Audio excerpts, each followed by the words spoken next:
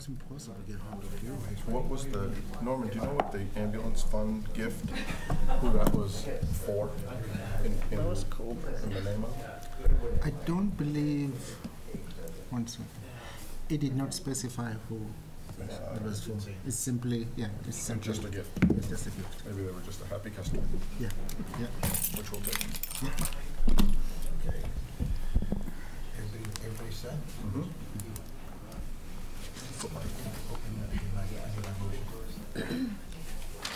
Getting paid logo product placement. Advertising? Yep. All right. Good evening, everyone. Welcome to the Board of Selectmen meeting here at Tuesday, December 19th. We actually opened an executive session a little while ago to discuss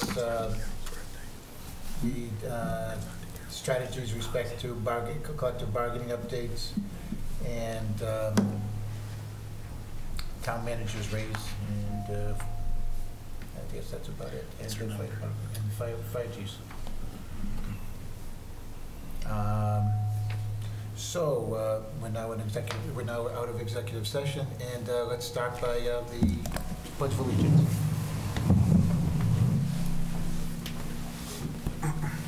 I pledge allegiance to the flag of the United States of America and to the republic for which it stands, one nation, under God, indivisible, with liberty and justice for all.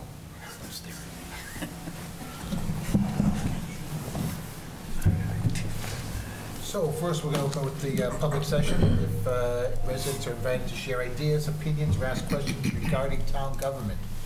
Anybody want to come up? No. We have such a great audience today, too. I was hoping. Okay. We'll jump right to the consent agenda. We'll consider, we're going to put a hold on the 12-5-17 until we have some updates. Gifts. Board of Selectmen will consider accepting the following gifts: an ambulance fund donation from Lois Coburn of 39 Forest Lane, Hopkinton, to the amount of $100. The Board of Selectmen will consider the marathon fund request for the Hopkinton High School girls lacrosse teams for $800 for the purchase of 50 pennies for JV and varsity girls lacrosse. And the Friends of Hiller Hockey, $3,000 for renting a locker room for 1 year at the New England Sports Center for equipment for the Hopkinton High School boys ice hockey team. So I guess since there's only two, we'll break the two of them out. The minutes we're putting off until we have we need an update on them. So we'll give those up the January 16th meeting. So I'd like to break out the ambulance fund donation. I'd like to break out the marathon fund requests. Excellent. I am breaking out both of them. Thank you. So much for the consent agenda. I know. Hey, Brendan, take us away. So this is kind of the thing that I talk about historically, is the ambulance fund gift, and it's nice to see Lois Colburn donate in the amount that she did. That money goes to a great fund, and it's generated from a Hopkinton person, and it goes to Hopkinton, the betterment of our fire department and medic crew. So thank you to Lois Coburn for the amount of money that she donated. So the chair requests a motion to accept the donation to the ambulance funds from Lois Coburn. So moved. Second. Any further discussion?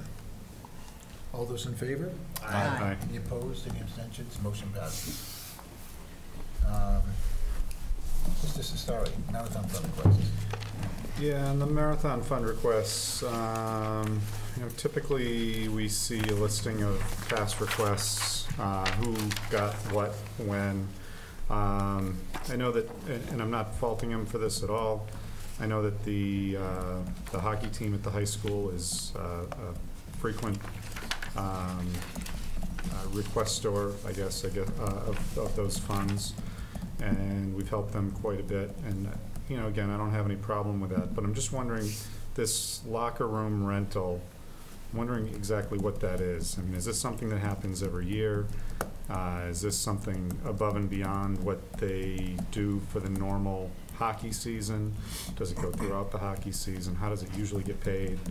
I know that the kids pay an athletic fee. I would think that that would take care of all the facilities and facility payments that need to be made. So I'm just wondering what this is exactly. So I can jump into what this is, kind of industry-wide. So when this has nothing to do with the athletic fees, this has nothing to do, this isn't anything that's a must for the hockey team, but I can tell you to be able to have a locker room where they store their stuff, it's a permanent locker room, they don't have to set up before every game, before every practice, they don't have to carry their stuff to school, they don't have to try to store it in school or in their cars. To have an actual home locker room at your rink is such an added bonus, and it's hard to compare it to some of the other sports because basketball is played at the high school, baseball is played at the high school. So this is something that they're not going to have to lug everything back and forth. They get their training supplies there. They're able to air out their equipment. There's a training table in there where the trainer can go in and work on you. It's a whole, basically a home base at the sports center or wherever they're going to be playing. So it's for $3,000. I particularly, as someone who has played hockey, it's such an incredible luxury to have your team there and to have all your gear there, not have to bring it, and your skate sharpeners there, and it's just it's what the industry. Yeah, I guess so. So one of my questions, and we probably can't get it answered tonight, is this going to be a recurring request annually? I would think that if this is the route, they're not going to buy a locker room at the rinks. So in order to have this, it would be an annual. I would say it would be an annual expense. I don't know if the annual expense would necessarily have to come from the marathon, but this is the first time that they're able to do that.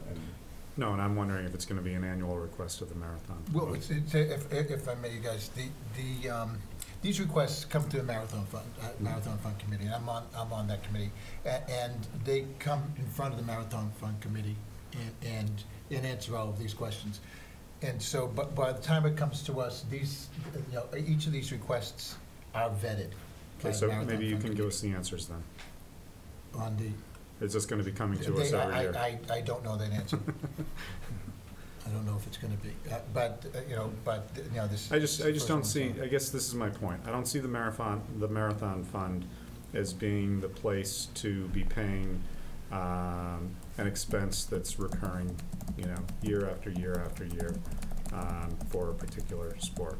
The uniforms and the new bags for the hockey equipment, things like that. I understand that 100%, and that stuff happens once every whether it's 3 years or 8 years, whatever. But it's I don't. The purpose of the marathon fund is not to be basically supplementing the operational budget. It's my understanding this is a new venue for hockey this year, a new rink with a new home ice, I believe. I'm not sure with this new opportunity. So I agree with you. From my perspective, I think based on the fact that it's been vetted through Marathon Fund, I would support it. But going forward, I would have that question. I'd be interested in the answer to that question about whether this should be operational or not.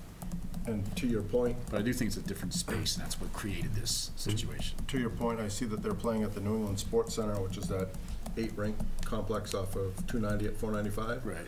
Where I think historically, since the inception of the program, they've been playing at the Naven rink, which is on 85, right by the police station. Naven does not have the ability or the space to offer this. Right. So if this is their first year there, if they're offered a so that also tells me that they've been doing fine without that. Well, yeah, a lot of teams do fine without it. I would just also ask, sometimes we've seen a whole sheet of the marathon fund expenditures and how much they have, and I can't remember what it is. I'd be interested to know how much money right now is available in the marathon fund, and if this is kind of in line with some of those expenditures, because it is a good chunk of money. I mean, it's not, you know, the several $100 requests that we've sometimes seen. It's $3,000, and then with the thought that it's just going to be $3,000 every year. To use that facility, that is something to think about. Maybe, I agree, I would support it this year, but going forward, you know, it seems like that's a big chunk out of the available marathon funds for one entity, for an annual thing. See, now, I don't want to look like, you know, have us seem, people think that we're a rubber stamp, and obviously we're not, because there's some dissent. But again, the Marathon Fund Committee is there. You know, there's a nice group of people, dedicated group of people that do listen to these things and do vet them. When they come to us there, they get lots of these. And you know, if we want to, you know, listen to all of them, we can. But that's why we do have that committee, and they bring us the ones that they think that are viable.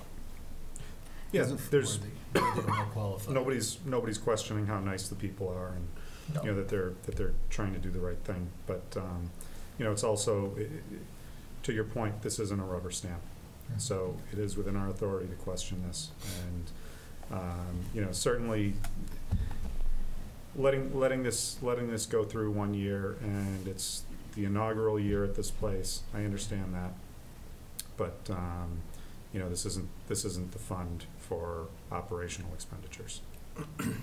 Well put. Okay, with that, Just for the record, yes. if I may, the balance in the marathon fund as of November 3rd is $29,245.13.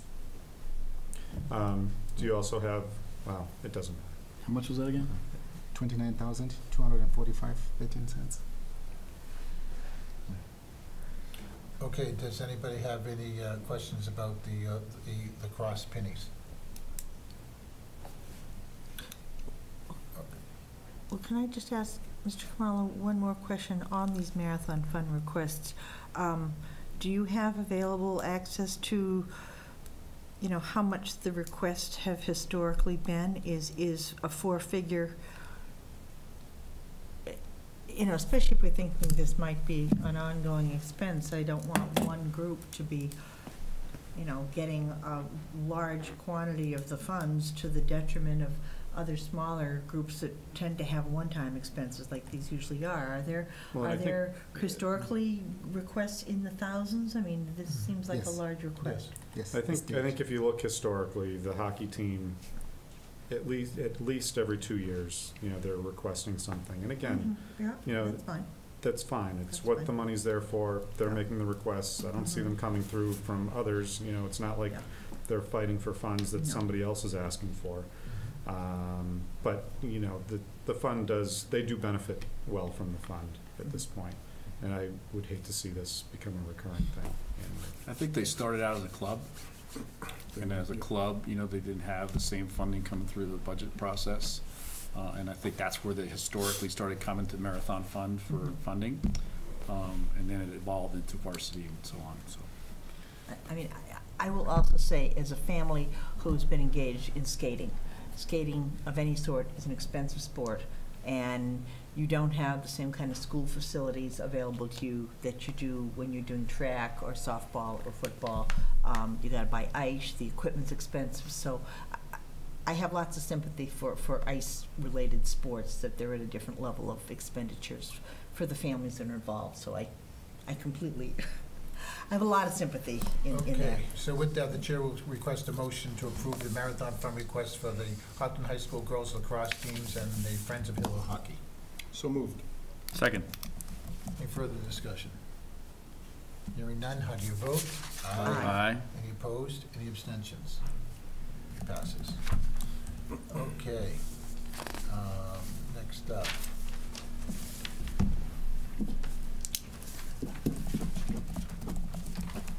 Hopkinton Cultural Council appointments. The Board of Selectmen will consider the appointments of Lara Stacy, Kelly Haggerty, Jonathan Melzer, and Richard Jacobs to the Hopkinton Cultural Council to terms expiring June 30th, 2020.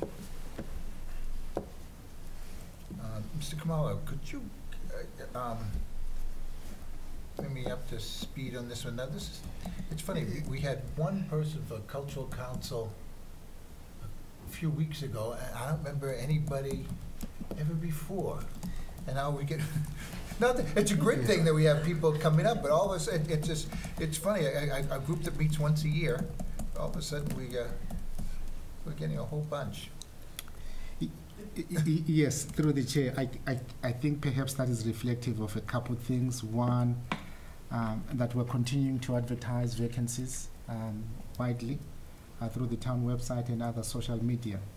Secondly, at its most recent review of an application to this council, the board publicly discussed that the membership of this committee can range between a minimum of 5 and a maximum of 22 members. And I think that could be the reason why we have this very robust response from the residents. That sounds like the zoning advisory committee to say 20 members. Yeah. I'd love to see the school committee and the Board of Selectmen have 22 members on each committee. I think that would be great fun.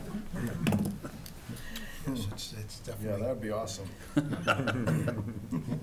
Okay. That would free up my Tuesday nights. I know that. Okay. So, Mr. Kamala, are these candidates here? Any of the candidates here? Yes, we have 3 of the candidates. Yeah. Mr. Chair, I'd be interested in hearing how this came about this evening to be on the agenda just a couple weeks after the last time it was on the agenda. I don't remember the last time it was on the agenda before that. That's what I was just So saying. Exactly. something just seems a little off to me. I'm all for it, but I'd like to understand from the candidates how they came to be here this evening. Okay, so Kelly Haggerty? I picked the only person that wasn't here. Okay. Okay, Richard Jacobs. Come on up, please.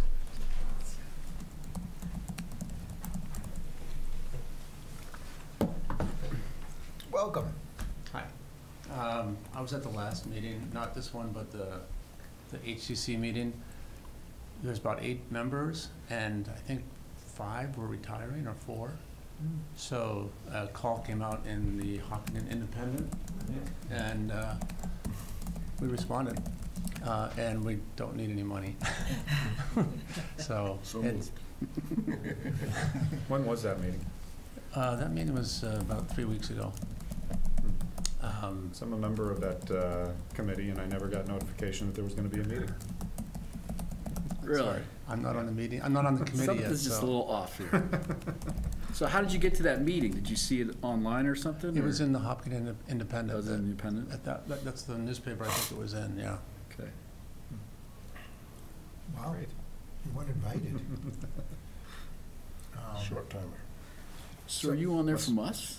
I'm on it from here, and it's as a voting member. It's not a liaison. I missed last year's meeting. Maybe that's why. Okay. Okay, anybody have any questions? His resume certainly is Yeah, excellent. robust enough Beautiful. to swing in there.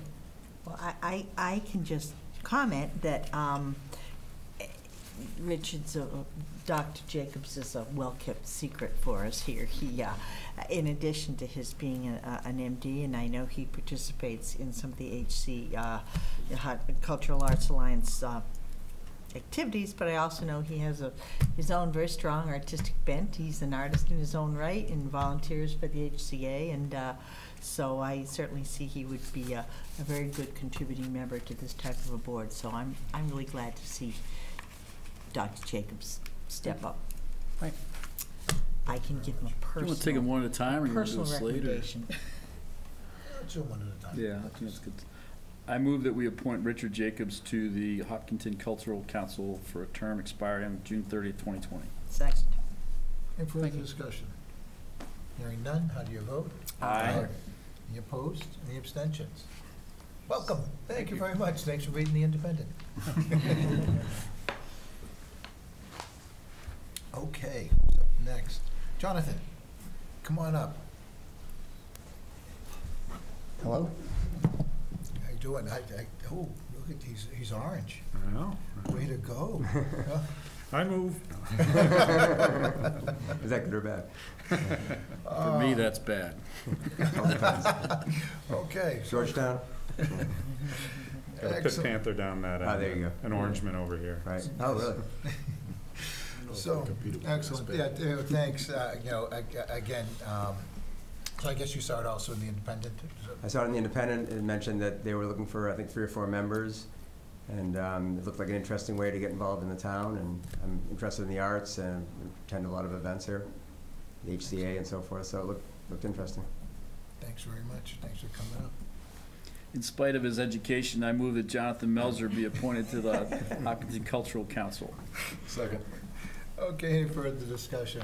Hearing none, how do you vote? Aye. Any opposed, any abstentions? Jonathan, thank you. Yeah, Thanks, Also Jonathan. for reading the Independent. I'll have to figure out if they were at the same time. Yeah, yeah.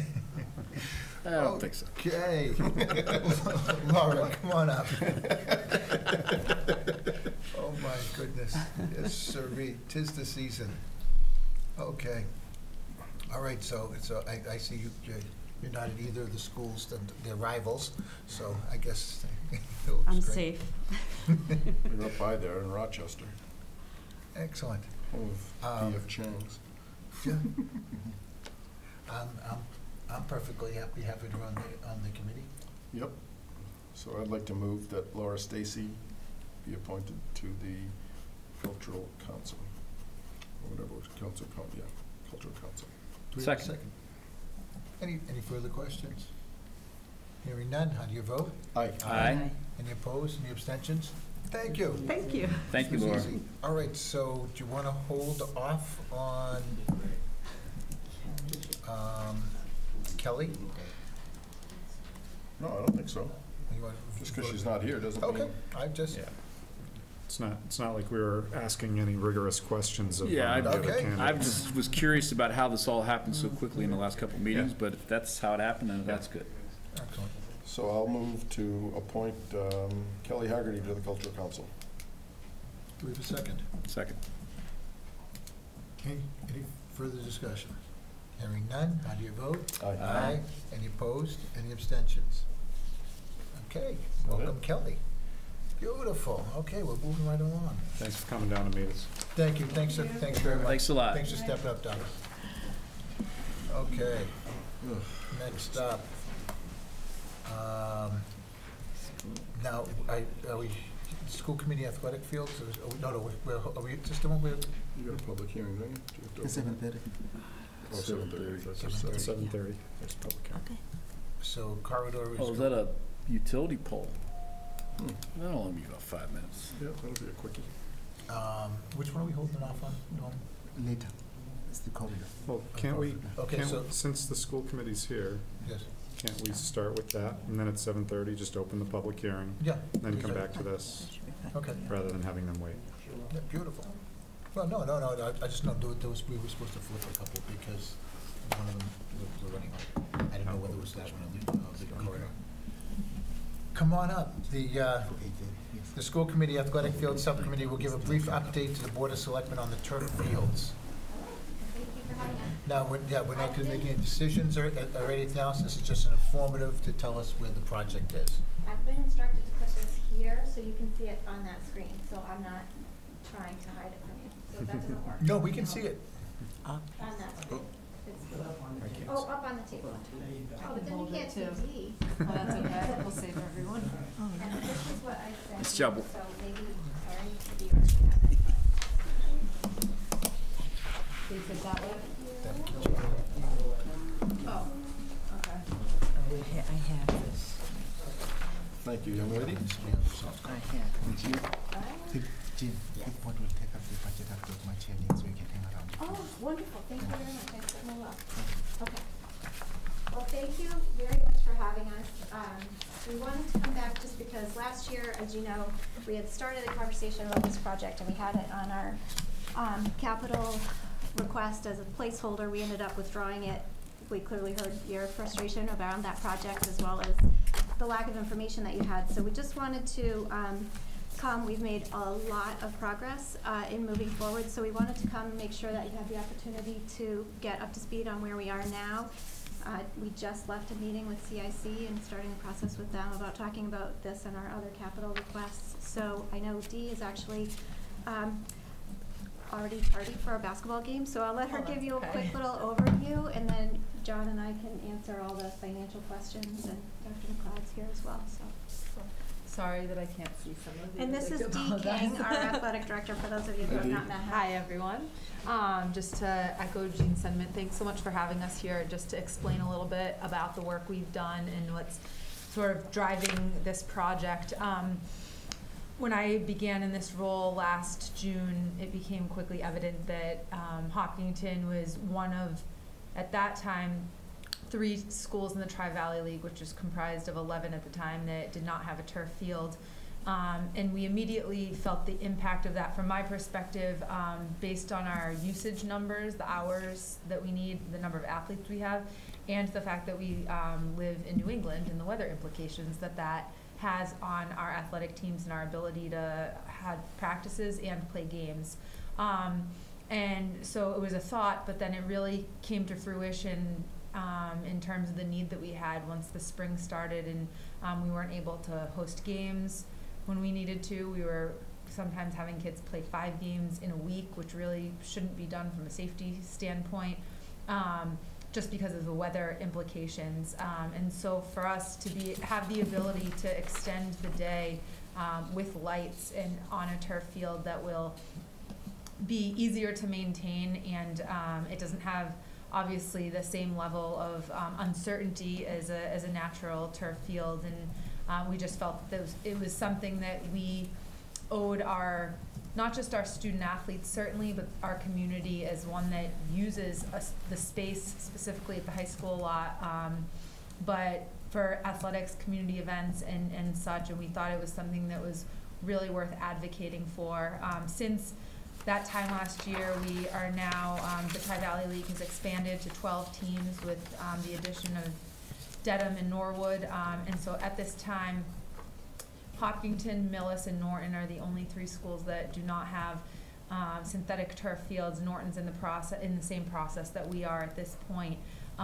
So we really wanted to get the ball rolling, but to Jean's point, making sure that we were doing all of our work and doing it in the right way, and understand last year the concerns, and have really worked this year to address those, and make sure that we have been as thorough as we can in our work. So again, just the driving force being the usage, the need, the extended hours, and just safety in general. So that's a little bit about the background, and as you can see on the diagram, what we're here to talk about tonight is phase 1 of the project, which would be fields 4 and 5. So can certainly address any questions about that you might have, but I know Jean wanted to speak a little bit just about the work that's been done, the financials, and the meetings that we've had to date. Yeah, so we have spent the last year working with a lot of the other committees in town. So we do have approval from Concom for both phases of the project. Right now, we're just talking about funding phase 1, which is the one on the top, fields 4 and 5. We also, one of the main reasons that we pulled this article last year is because we weren't ready at the time of the CPC grant application process, and so we did go to CPC this year, and we were really very pleased with the result. They have agreed to fund $1.72 million of this project. Right now, the cost that we're carrying is $3.8 million. We're ready to go out to bid contingent on town meeting approval in the middle of January, so we'll have a harder number before we get to town meeting, but that's the ballpark that we're in. So we also have spent a great deal of time working with Parks and Rec on the joint management, so this really is meant to be a community asset, not a school asset. So that is the agreement, that's a draft agreement that I just gave to you that we have worked on with Parks and Rec. So basically you'll see there would be an oversight committee set up which would have representation from the school department as well as from Parks and Rec and the town that would oversee the revolving fund as well as maintenance, as well as revenue, as well as scheduling. And so generally, in broad terms, the schools would have the right of first refusal on the fields until a certain time after school, like 6 o'clock, or it would really be dependent on the schedules. There would be a meeting before each season to talk about the need. Following that, there would be opportunity for community use in terms of our local sports teams, as well as the opportunity for rentals, both in the evening as well as on the weekends, and then weekend tournaments and whatnot. So we really wanted to ensure that this was done to complement with an E, Parks and Rec, not to compete with Fruit Street. And so the opportunity to have both fields available in town is very attractive in terms of a revenue standpoint for bringing in outside groups, particularly for tournaments. But most importantly for the schools, it would really solve a critical usage need that we have. We just, as you know, every time you see me, we're talking about expanding enrollment, and we have a lot more kids. They're playing a lot of sports. Many of them are 3-season athletes, and we just simply are not having enough hours on fields to meet the need, not to mention the fact that we do have some sports that we actually have to rent space on Fruit Street now because other towns won't play us on grass, particularly for field hockey. So I feel like I'm sort of doing a lot of talking. I want to give you the opportunity to ask questions, but did I leave out anything important? So. Mr. Hurd, any questions? I'm keenly aware of what's going on with the project as a liaison from our board to that committee. And I get to 90% of the meetings, and they've made a lot of progress. I think there's an opportunity for some sponsorship as well that we can certainly delve into further once we get a bid package back and understand some numbers and talk to others, I think, as the progress of the project moves forward. So that's another piece of the puzzle that we can look at that could be significant as well. And I'm aware of entities that might be interested in sponsorship, so.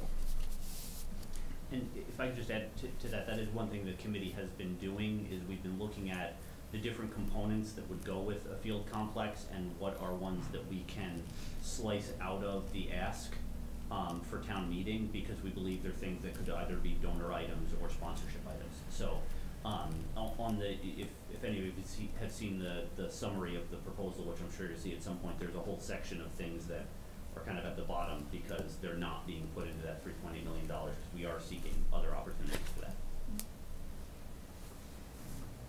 Ms. Wright?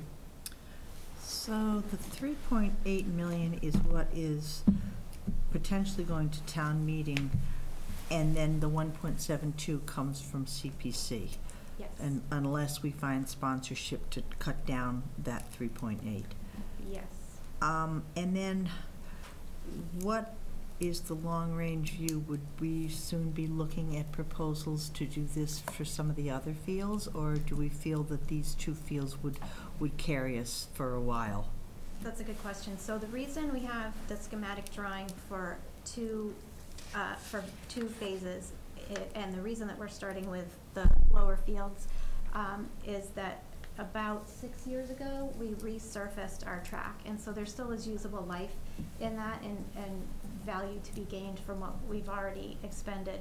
So in addition to these lower fields providing more flexibility for more hours, we wanted to wait on the football field phase until we had used up basically more of the asset that we already bought in terms of resurfacing. So when that project happens, it would include expanding the track to 8 lanes, and it would make the field in the center larger. Right now, that field is too small for a regulation women's lacrosse game, and it's tight for some others. For soccer.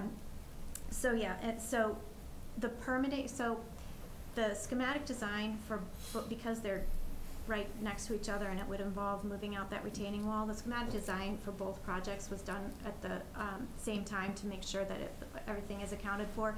Likewise, the permitting for both projects has been completed through Conservation Commission, so we wouldn't have to go back. So they've looked at all of it, and all of the permitting that would be required for either phase is already approved.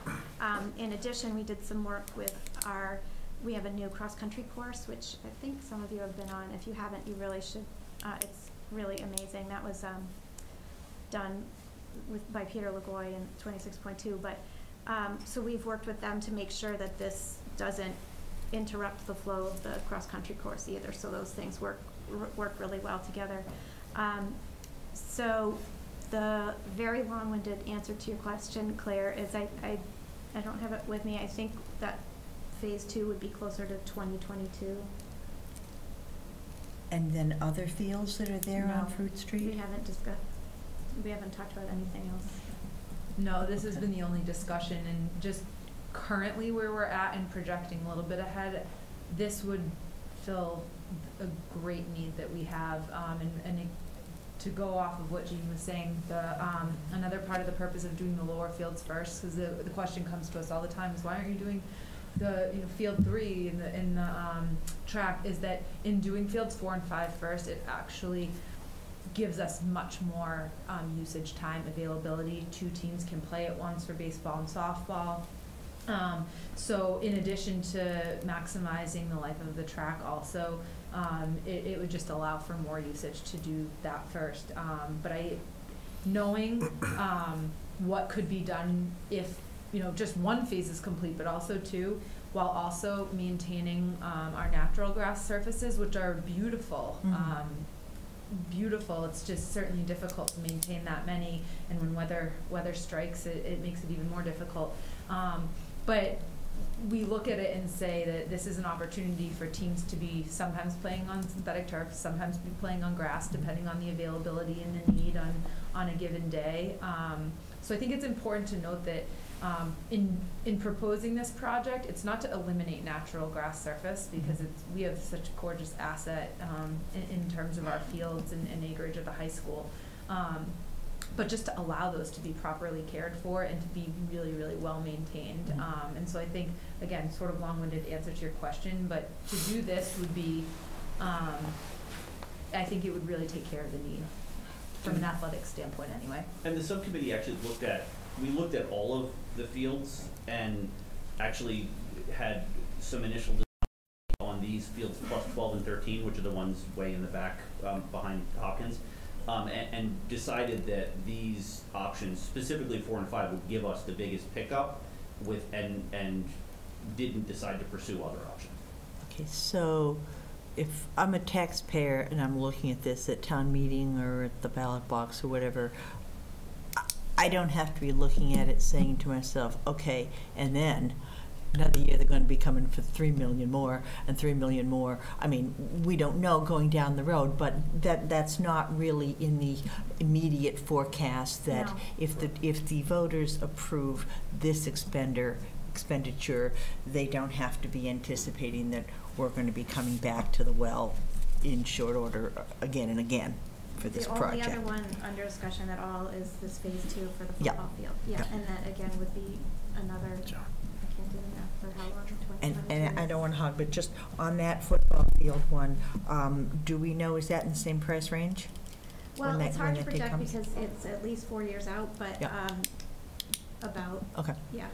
thank you. That's Just taking- to add on to that dialogue a little bit, and I asked the question at the meeting, Field 4 and 5, were they to go forward, the way it's designed and the way it would be constructed, it would be independent of whether we ever do Field 3 or not. Right. So we can do 4 and 5, and that's it. Yeah, I Or mean, we can they've do got- 4 and 5, and in 5 years from now, if we want to look at 3, we can do that. There's not, like drainage, everything will be independent, Right. so it won't, They've got a lot of their we're not permitting gonna and tie stuff our in hands to place, have but to they do don't, something yeah. else. There was Yeah. efficiency in Got it. process to have Exactly. these designs done and the permitting done. That's the only reason that these even show up on the same drawing. But they're not interconnected in terms of, understood. Doing one does not necessitate doing the other. We Correct. just didn't want, if we get to that point and the next one is on, and then you find out that we didn't do something in this project that we should have, that's now costing money, that's what we were trying to avoid. The other point I would make about Field 3, which is the varsity football field, and just the varsity field in general, they call it, that's a stadium, per se, and there's state regulations specific to stadium construction, stadium financing, stadium bathrooms, stadium this, stadium that. So it's a different process for the most part, and it's a more, there's more demands, there'll be more demands on the town for that one field than there are for these two fields here, which is another reason why they're completely separate and for a future discussion. Mr. Tedstone. So one of the things that we talked about last year was want versus need. And when that initial number came up, I balked at it. And I'm still on the fence. I don't know if I'm pro or against this whole process. It's nice that the CPC is going to give $1.72 million. A concern that I would have on this is the new turf fields versus Fruit Street, the relationship you guys have with the Parks and Rec. A concern that I would have, I would be more suited to vote for this if the town created a park department. And when I say a park department, it means the school doesn't take care of the grounds anymore. The DPW doesn't take care of the cemetery. The DPW doesn't take care of the common. There's a park department with a guy who lives, eats, and breathes dirt and grass and turf, that knows what he's doing, that if a sprinkler system goes out, we don't have to play our football games in Medway. That can tell us this is the proper maintenance, and also a business person that's going to be able to market both of these facilities equally, so you're not competing against each other. I know it's easy to say that you're not going to be competing against each other, but I think unless you have one pot to pull everything out of, you're just not playing on a level playing field. Yeah, so that's pardon the pun. I mean, so obviously, a lot of that is outside of the purview of the school committee, whether you create a townwide park department or not. But I will say that that's the spirit in which we engaged in this agreement with Parks and Rec. And so, you know, in that agreement, you'll see a revolving fund specific to that field. So we're not tagging on to the revolving fund that already exists for Fruit Street and diluting revenue that's going into that one, which is dedicated towards maintenance and offsetting the replacement of those fields. We're setting up the same thing for this field, so that, you know, this conversation and collaboration has gone incredibly well, I think, because of the people who are at the table, but we're trying to bulletproof it for whomever is filling our seats later and wasn't there at the genesis of the project. And so it's set up so that funds raised as a result of rentals of this field will go to offset the costs of maintenance and replacement of this field. So I think that what I would say in response to what you just said is that's probably, because that's already set up at Fruit Street, I don't think that would interfere with what you're talking about, and it might be the right way to go even in the context of that kind of, but again, that's in your purview and not ours. In terms of the marketing of it, you know, we have had those conversations with Parks and Rec, and they very gladly are taking that on. That's part of Jay's responsibilities. So really, the onus for creating revenue, generating revenue, is on Parks and Rec for this. And, you know, and you can see that in the agreement as well. But they're very happy to do it. And so that sort of goes to, you know, you'll see in there setting comparable fees and all of that, so that we're very clear that we do not want to compete with or undercut Fruit Street in any way. We just would like to expand what's offered. It really should enhance what they're doing there. The model that Mr. Tedstone suggests is in Massachusetts. It's out there. Hanover, Massachusetts, the schools own and control the schools. All the land around the schools and all the land with the town are all under one facilities department, including grounds. So there's different models out there for how we can manage things going forward. You know, we've kicked around a few times over the years the idea of maybe rolling HR departments together, finance departments together. I don't think we ever really got down the path with Parks and Rec and land use and things like that, but those are great sort of efficiency building models that I'd love to explore. I don't know how that plays out in the next 6 months as we get ready to go to town meeting with something like this, but I think the case study could be right, that document in front of you, or Well, other things to add to it. if I could just add on to that, Brian, so we had a great meeting with Medway, and that is how Medway does it. They have one department that manages all of the grounds, including on the school property. And we used their agreement between the schools and their parks department as the foundation for building ours. So, so that was a model that we looked at, and again, that's outside of our purview, but this should work well in that scenario as well. Could I just make a comment on your question as well? So at the beginning, you referenced last year and the want versus need conversation. And so as Ms. Birchman mentioned, you know, one of the things we did by pulling this is go back and kind of take maybe a more a deeper approach to this. And one of the things that, you know, the picture probably doesn't tell is want versus need was a big discussion point for us. So in an original rendering of this, original plan of this, you wouldn't see those baseball diamonds because we discussed baseball and softball diamonds. Sorry, because we discussed that the coaches said they would probably rather play on regular surface. They'd love this for tryouts, maybe the occasional practice if they could. Then, as we were going through last spring, Ms. King pointed out that we're having the problem that she said earlier with the weather we had. People were having to play 5 baseball games in 5 days. And correct me if I'm wrong, we were even renting Medway at times, weren't we, to play some of our home games.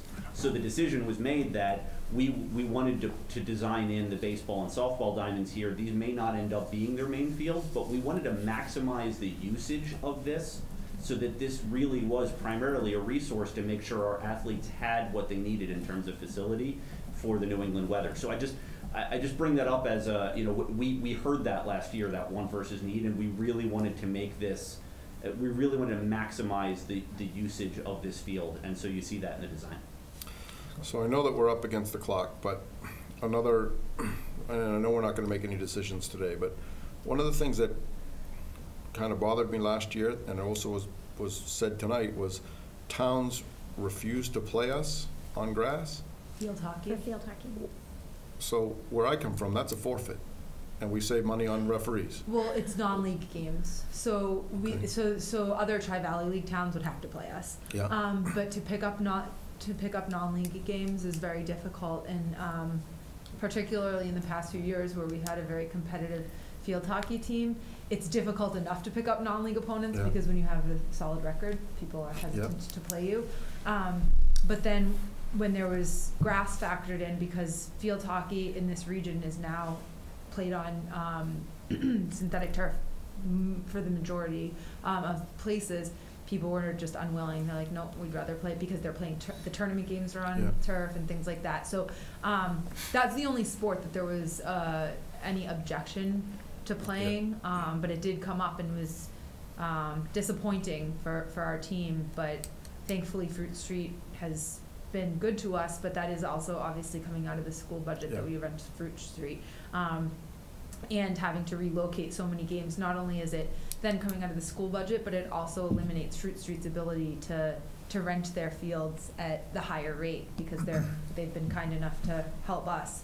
But it's been an interesting way to have it play out in terms of the timing of it all, in terms of people not wanting to play us, the weather issues, people driving on fields, lots of different things that are works in progress, but we've had to, I would say, steal time from Fruit Street more than we'd like to, and probably more than they'd like to share, though they've been incredibly gracious. Yeah, and that's all I have, and No, you can pick up in a second. Please stay where you are. At the time being 7:30, we have a posted public hearing.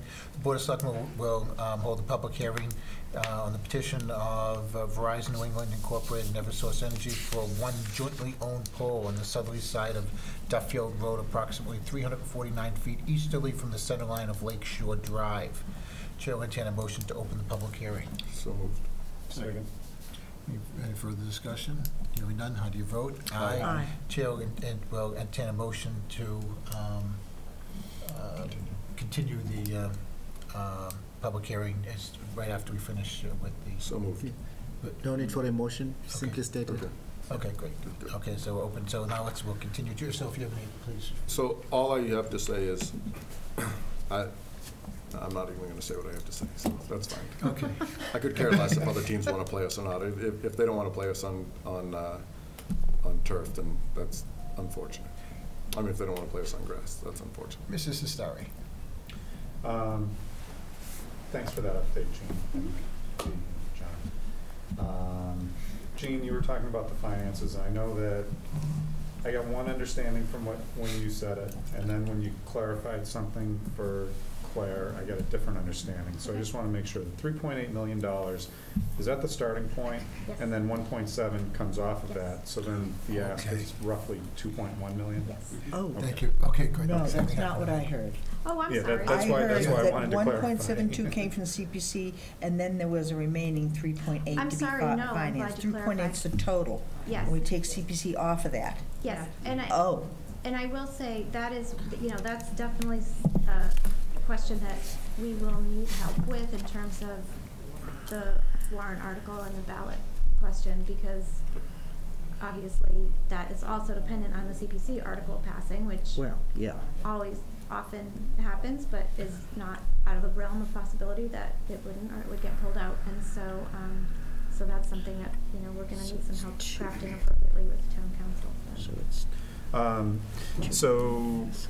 So we get to that 2.1 million, and then you were mentioning that there are other items that you're looking for, possibly with a sponsorship Yes. type model. Are those other items things that you would deem, required for this to be a success? So as a matter of fact, was it yesterday that we had our meeting? If this Yep. is Tuesday? Yesterday. Yeah. Yesterday we had our meeting and we were going through the project list again and pulling out a couple of things that we thought would be good opportunities for sponsorship. So things like scoreboards, which obviously you need to have a scoreboard, but there's a perfect room on the bottom of it for adding, 1 to 4 sponsors. What else do we have on there? The sound system. We could, and so some of them made different decisions on different ones, but some of them are sort of like an ad alternate. There would be a sound system for these fields? Yes, Well, we hope. we hope. It's part of we had to, yesterday what we did with our time in our meeting is spend time on some of these, what we think is an essential item to have and what we think would be a nice add-on, but if we had to cut it, and actually in our next meeting, we have to create that list. Mhm. It was more just discussed yesterday. How does something beyond what's there now for functioning fields become required? Let me just jump in real quick, Dee. So Todd, when women's field hockey goes to Fruit Street to play field hockey, they bring a portable sound system down to Fruit Street and use it for that game. Okay. Not So- like what we're doing at football games, but they're doing but something down there. when So they're doing it now playing, but when they're playing behind the high school right now, are they using a using a sound portable system? sound system. Using a portable sound system. Okay. Yep. Yeah. So, and again, it isn't a requirement, and so that's why it's a great opportunity for someone to sponsor, or it's an ad alternate into and it can be, the electricity will be there, so that's not something that has to be ready at the time the project goes online either. Mr. Kamala, don't go anywhere. I have a question for you next.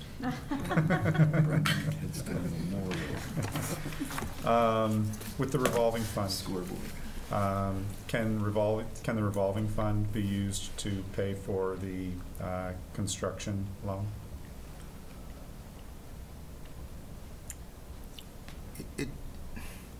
It may depend on how the fund is set up.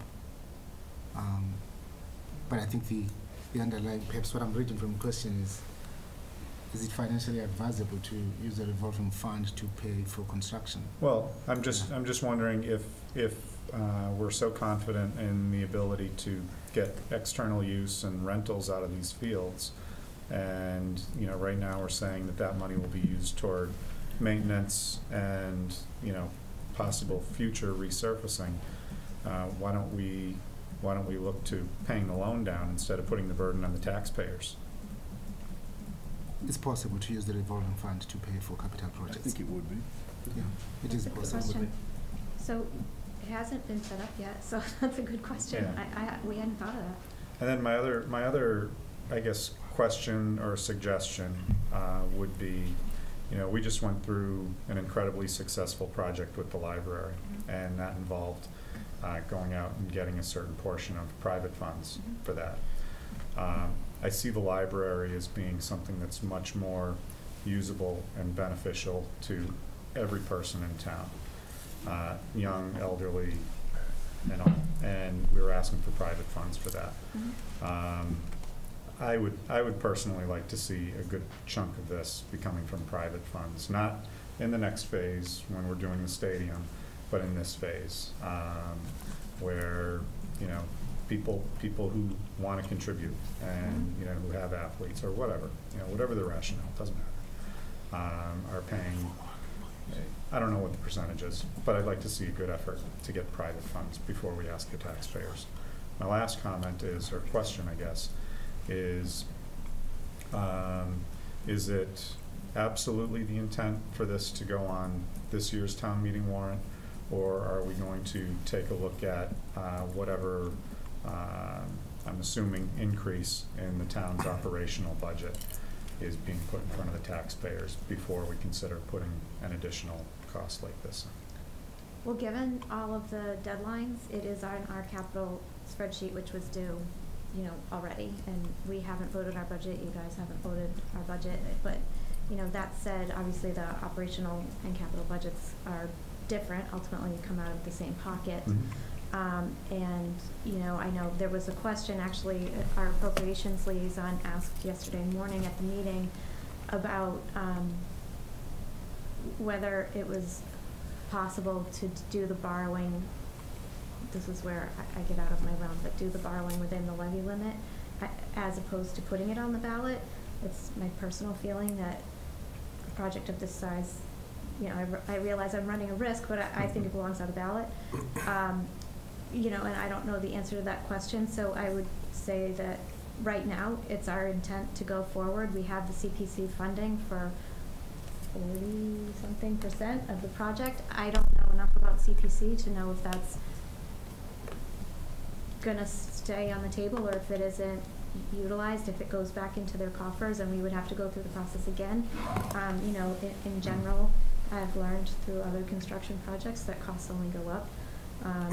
And you know, there has been a tremendous amount of community interest and support in this project. So I guess the answer to your question is, although we don't have full information at this point about all of the budgets, right now it's absolutely your intention to go forward. Okay. Excellent. I just actually have a question on the diagram, on the schematic. Are there visitor bleachers in the Portable. Yes.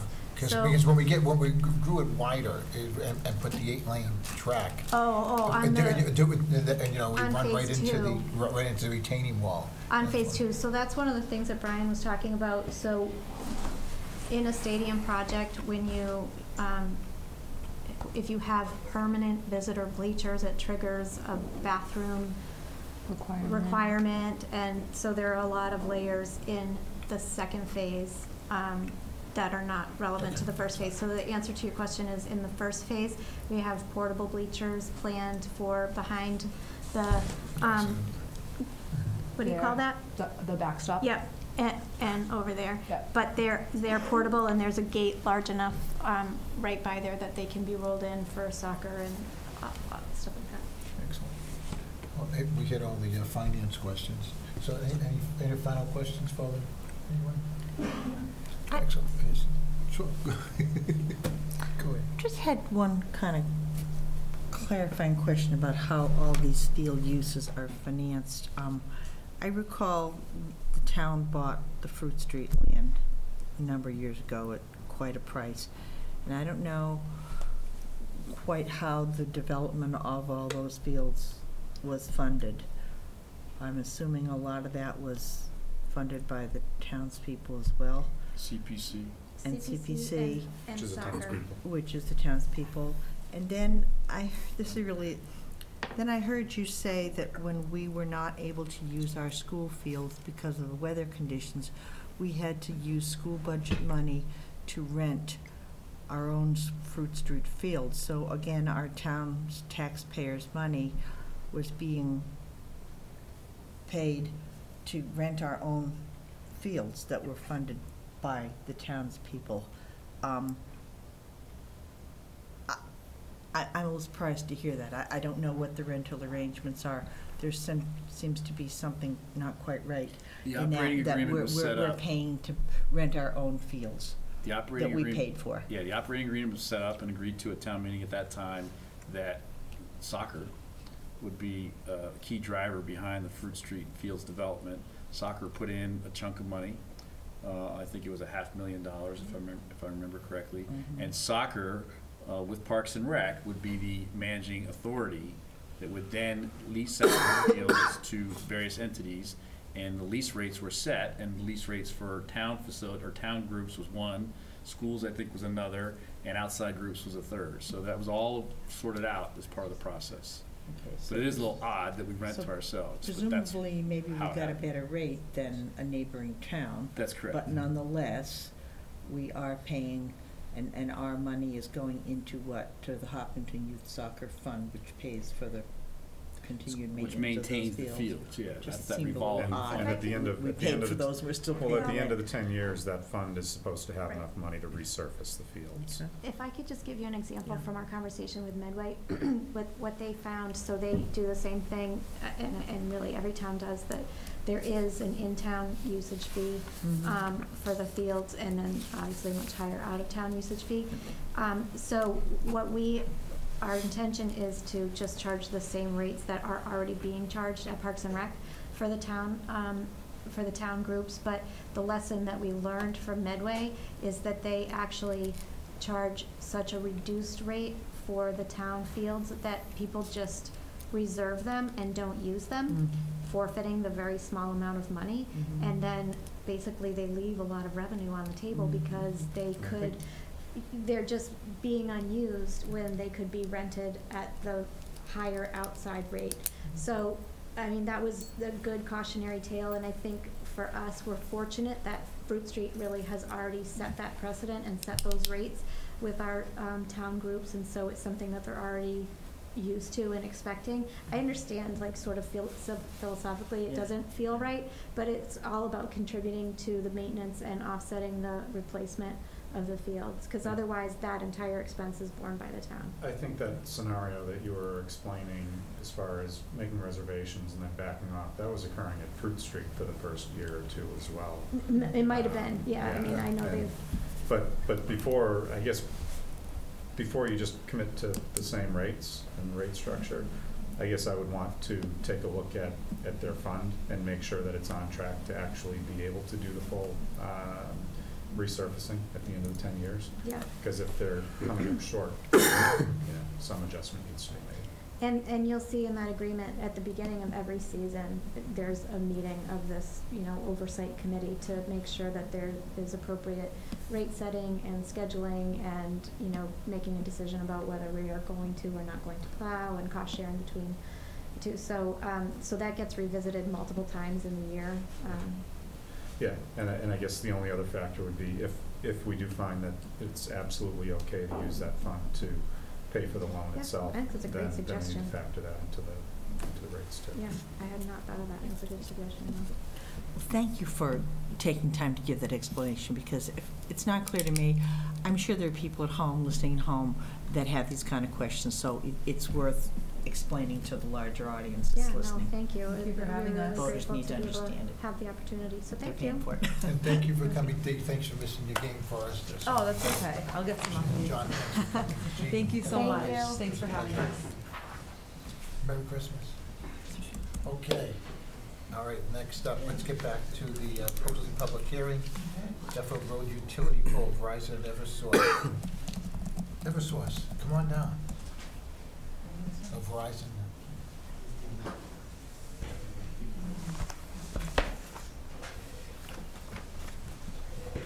Welcome.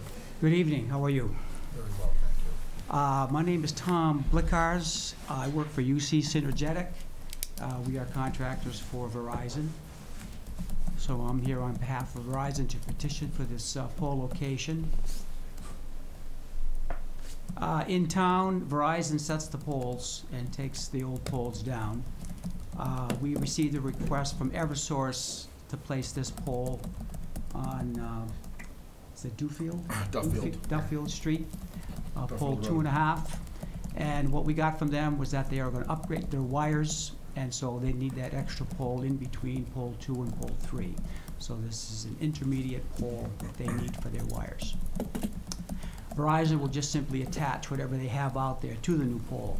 But this is being done at the request of Eversource to us, and we placed the poles at Hopkinton. So we are going to comply with that request. Excellent. Thank you very much. Mr. Kamala, I always like to ask you to start, because one of the issues that we've been having with poles in town, and I don't know whether it's Verizon or Eversource who you've been dealing with, have they been dealing with you on the up and up? You know, are we getting action on the double poles, and et cetera, et cetera? Yeah, through the chair. I think a good starting point will be way back late summer in August, where the board expressed its concern regarding the progress or lack of progress made by the utility companies in removing double poles in town. Since that meeting, I can report that the following have been accomplished. One, the town now has access to NJUS. This is a database that was set up to allow for a collaborative effort between utility companies and towns, giving us insight as to the progress that is made on each pole. Remember, from our prior discussions, there are different utilities that are placed on each pole. So through this database, we're able to actually track the progress and identify who is responsible for moving the next line. So we now have access to that database. Secondly, we've also in town appointed a gatekeeper. Our town engineer has access to the database and does receive live information on time regarding what activities have been performed and who might be next in moving the next utility. And then thirdly, through that process, we've also been able to track how many poles have actually been removed. You'll recall that back in August, we had Verizon partnering with Eversource and immediately removed 9 or 10 double poles. Since then, Verizon has removed its utility lines on 15 other poles in town. We are now waiting for the next responsible party to act on those poles. So on the ground, there has been some progress. And then tied to this is the whole effort towards building a better relationship with Eversource. Case in point, most recently we needed work to be done to allow for the completion of the DPW project. Yes, there were communication snafus here and there. However, eventually, yes, they did provide the appropriately sized generator for the facility, and we were able to secure the required permits from our inspections department. So overall, communication is improved. We now have visibility to the database, tracking who's doing what, and also we are looking at many other opportunities where we can improve the communication relative to service delivery. What I'm looking for, at least in this particular application, is whether there's an immediate need to provide service to a resident. And if that's the case, that's what we're hearing, then this is a priority need that the board should consider moving forward. Brendan, how many double poles did we have in town? When we met in August, we were at 51. There was action taken that brought the number down to at least 38. And then from that point on, there's been action on at least 30 poles. 30? 30, yes, action, but not What's total action? removal. So Actions. action could be, yes, Yes. that's a double pole. Yeah. This is crap. Yeah. You guys, these guys can come up before us all the time, as often as you want. Bottom line is, I think we spoke as a group, and we said that we want these double poles taken care of. Within a week, they did 9 in August. We're 3 months later, they've done 15. It's garbage. It's all sizzle, no steak. I'm out. This is them dragging their feet again and playing Eversource versus Verizon versus whomever.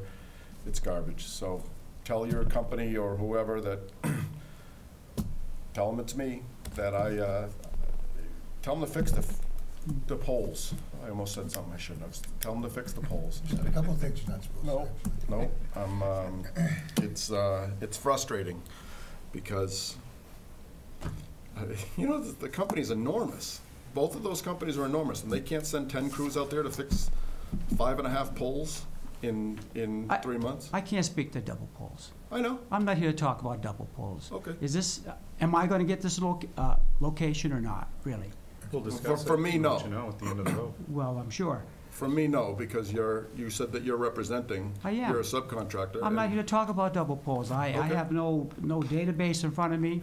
I have no Okay. information. I'm not authorized to talk about double poles. You do this every time I come here. Okay. This is the only town that beats up on me and embarrasses me for double poles. There's double poles in every town. Well, there shouldn't be. And I'm sorry that you feel embarrassed, but if you continue to come I before can't us knowing speak to that there's double double poles poles. here. I'm well, not let me go. prepared to do that. Okay, Why don't you get So- someone here who can talk to you about double poles? we've tried. We've had this discussion. We've put it out. Norman spoke to them. They're not getting it done. So my point of view, and I'm not speaking for the board. He No, just said- don't interrupt me. My point of view is that I'm not going to say yes to anything that this company does until they fix the double poles. So they can send you, they can send Vanna White, they can send whoever they want up here before us. I'm going to say no. So my answer is no. I'm done. Bring it before the board. Todd, what do you got? Mr. Kamalo, what about Eversource? Are we getting what we need from Eversource? So Eversource is really making this request through Verizon. Eversource is the one that needs something done here. So in everything we have going with Eversource, which is, quite a bit, are we getting what we want, what we need? Not all the time. We're getting information when we request information from them? We are getting some information, and it's taking longer to get some of the information that we need.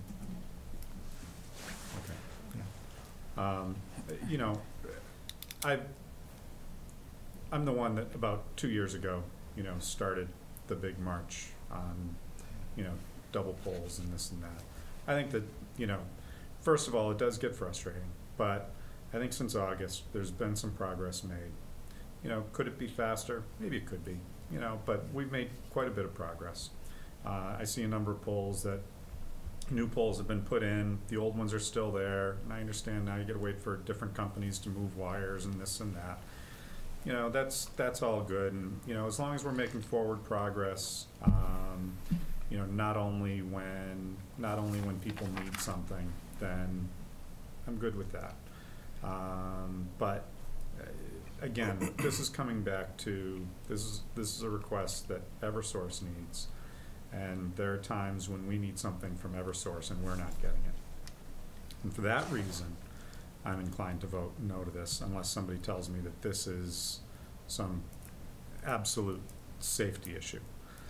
The fact that it's been this way for, more than a couple months, I would think probably years, if not decades, tells me that this isn't some critical safety issue. So again, unless somebody tells me it is, then I'm not going to vote to approve this either.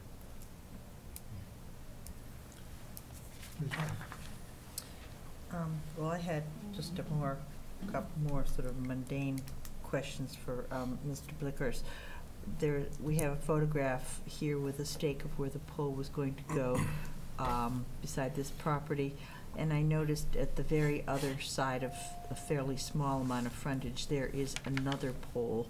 Can you tell me, is that her pole as well, or is that pole being removed, or are they going to have these two poles within a couple feet of each other on their same frontage?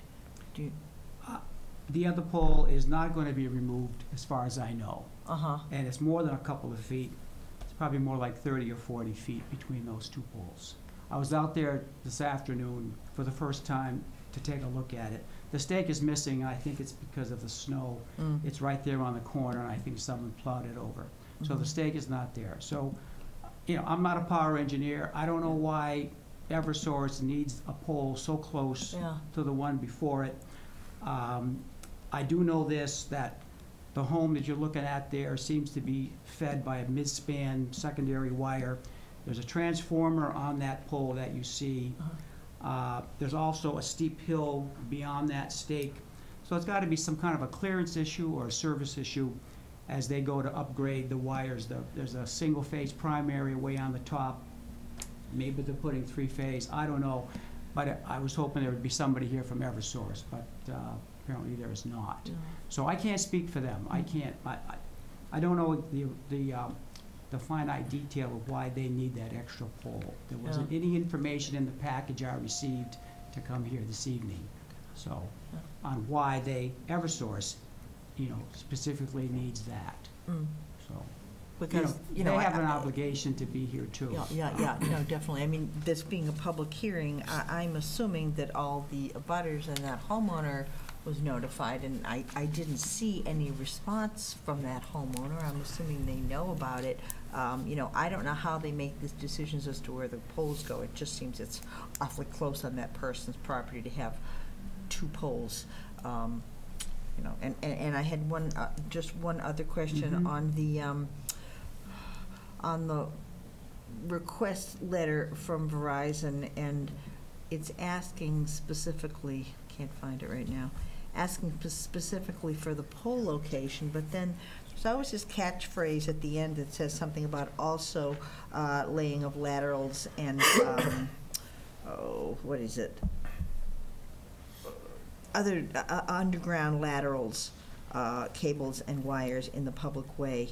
I didn't see any response from our DPW about that. Sometimes that's something they notice. Were there any plans in conjunction with this to be doing anything underground in the public way, digging up the pavement? There is nothing underground proposed there. Some of these statements are like motherhood type statements. For instance, if any utility places a new pole, they automatically get the okay for an anchor in case that pole is on a corner and we need to support that pole. No sense placing the pole if we can't support it. So as long as that anchor goes in the public way, with the pole approval, we also get the approval automatically for the anchor. So there is no underground being proposed out there. Certainly not by Verizon.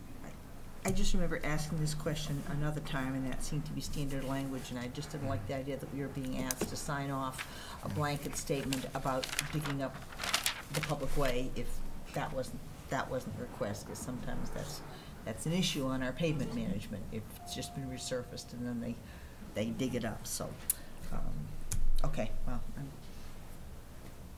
Mr. Hurd. So we have covered this ground before, and I can appreciate your frustration. My sense is the board's position really hasn't changed. Mine has not. I agree with you, Eversource should be here. And I don't see anything in the packet that would suggest this is a safety concern. I think this is probably a better way of going and a better install. I mean, I live around electricity and poles in the whole electrical world, so I'm not gonna engineer this thing.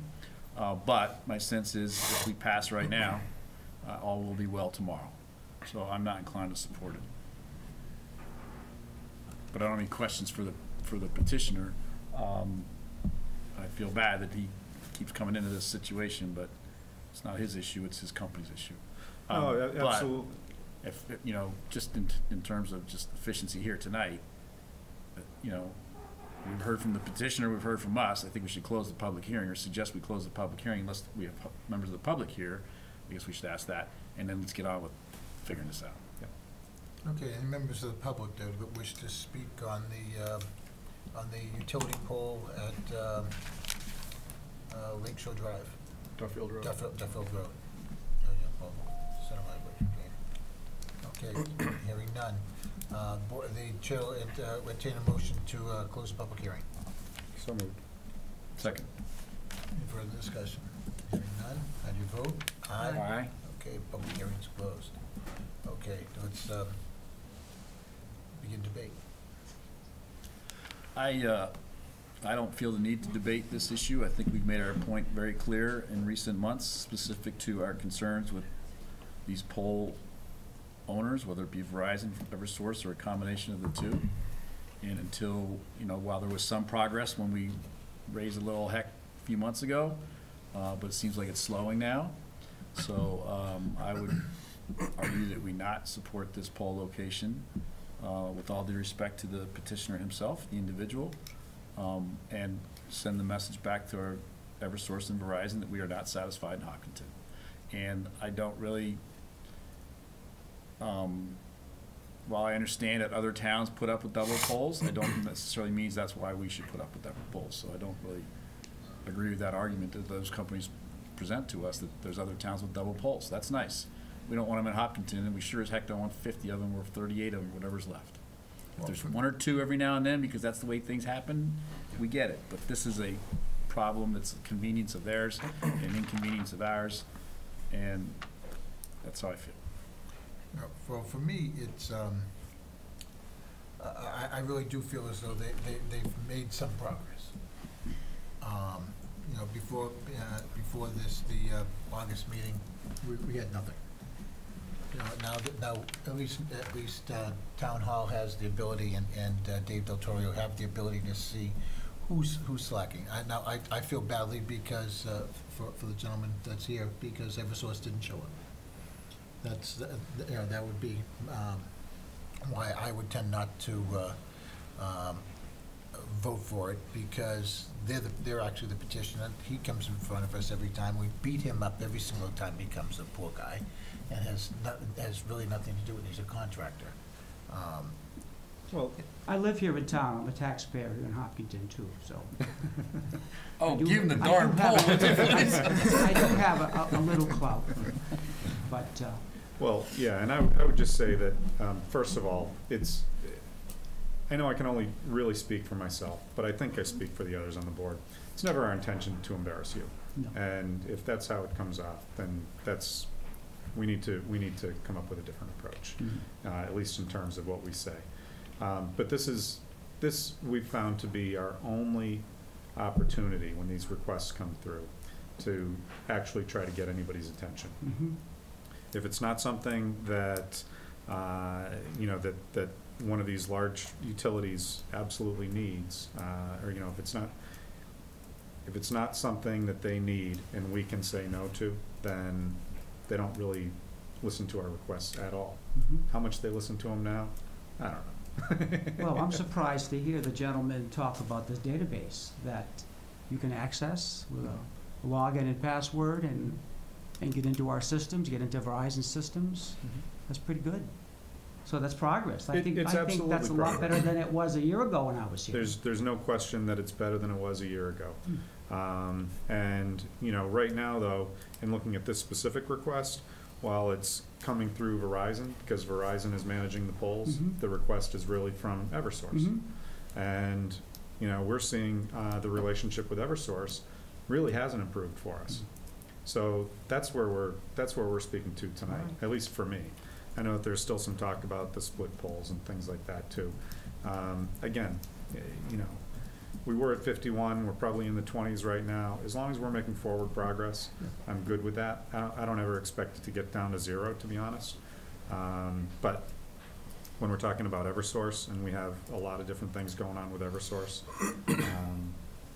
that's where we need to get some attention. Understood. And we always understand that you or whoever's sitting in that chair is just a representative of the company and not the person with all the answers and not the person saying no to this, that, and the other. I understand. That's good. Thank you. Well, I'm also thinking that it's entirely possible that the late pattern of Eversource not coming and simply sending the Verizon rep may be part of a strategy that we're more likely to give the approval if Eversource isn't here. And there's a very good reason why, even though they should be here, they're not, because you know, there's the sympathy factor, and I think we all feel that, you know, Mr. Blickers has been beat up on lately, but that may be part of a strategy. And I apologize, because it's not my goal to embarrass you. My frustration is Eversource. It's not you. It's Eversource, and it's everything that has to do with Eversource. It has nothing to do with you. So if I embarrassed you, from the bottom of my heart, I apologize. I didn't mean to embarrass you. No problem at all. Yeah, understood. I'm a Verizon retiree. I spent my career with Verizon engineering manager. So I know the frustration with double poles. They're a bugaboo. They're hard to do oftentimes. They take time, and there's not a whole lot of productivity credits or nuggets getting given or taken by taking cables off an old pole, putting on a new pole. You know, it's they like all the new stuff. It's hard going back to fix the old. Yeah, they're not making any extra money by changing poles. Okay, Mr. Kamala, should, I guess the chair will request a motion to grant permission to erect and maintain the pole, wires, cables, together with anchors, guys, and other sustaining, protecting fixtures on Duffield Road substantially as shown in the submitted plan. Hearing no motion, I guess this is tabled for now. Okay. So what, I'll just go back and tell my contacts in Verizon that this was tabled. It wasn't a no or what? Well, we didn't have The board was not inclined to make a motion to approve. Okay. I figured that was the cleanest way of doing it, rather than just giving a complete no. We just didn't, Okay. Well then, you know, maybe you know Al Bissett, who was our right-of-way manager, Verizon's right-of-way manager. Maybe not. So this will go back to Al. Al has channels, and he will get in contact with Eversource, probably you folks. I was going to say, it's really, it's a matter of Eversource reaching out. Exactly. All right. Thanks very much for coming. Thank you. Thanks for your patience. And Merry Time here Christmas. this evening. Thank you. Good night, all. Good night. Okay. Mr. Kamala, do you want to keep with the Waco agenda? Do we have enough to go with the Waco agenda? Do you want to jump to annual town meeting? Yes, realizing that we have representatives from the school committee, do you want to jump into the FY19 budget update? Okay. Okay. Town manager's report, FY19 budget update. Please feel free. Go, come on up. Yeah, we're just trying to thank you for indulging us and staying. Don't take So us we- yet. Okay. Oh, you guys are supposed to switch chairs. We're keeping the Mr. Chair, to be clear, we're in item 10 Yes. at the moment, correct? No, item 11, town manager's report, the FY19 budget update. Oh, okay, I'm sorry, I'm 10. going by the, Okay, sorry. thank you. Exactly. I'm using Got it. my draft copy. Yes. Let me break this up into perhaps 3 components. First off, talk about the process, and then second part, talk about the numbers that we are looking at now, and for all intent and purpose, these are projected numbers. Everybody, both on the town side and the school side, we're still going through our budgets, and we felt that it was important that we bring this to the board's attention. And then the third component would be then, therefore, a discussion with the board on some of the key questions from the presentation. In terms of process, a couple of things.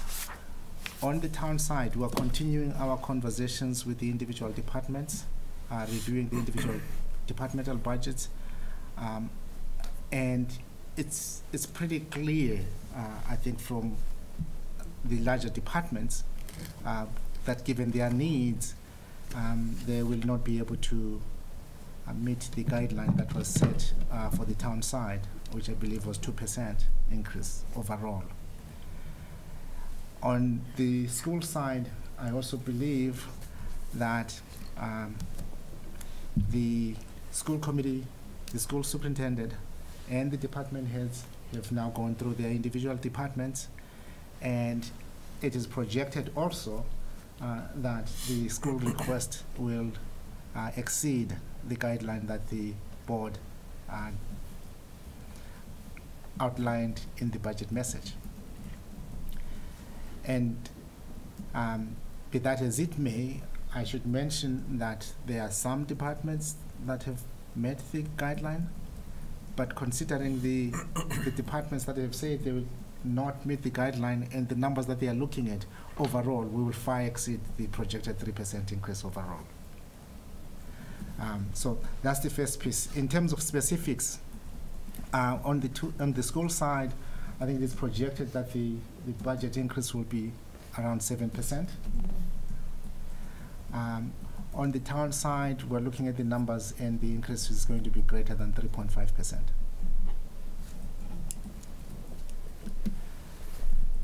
And then in terms of where, in terms of where we are on the projections that were made relative to expenses, I think the numbers are what I've just shared with you.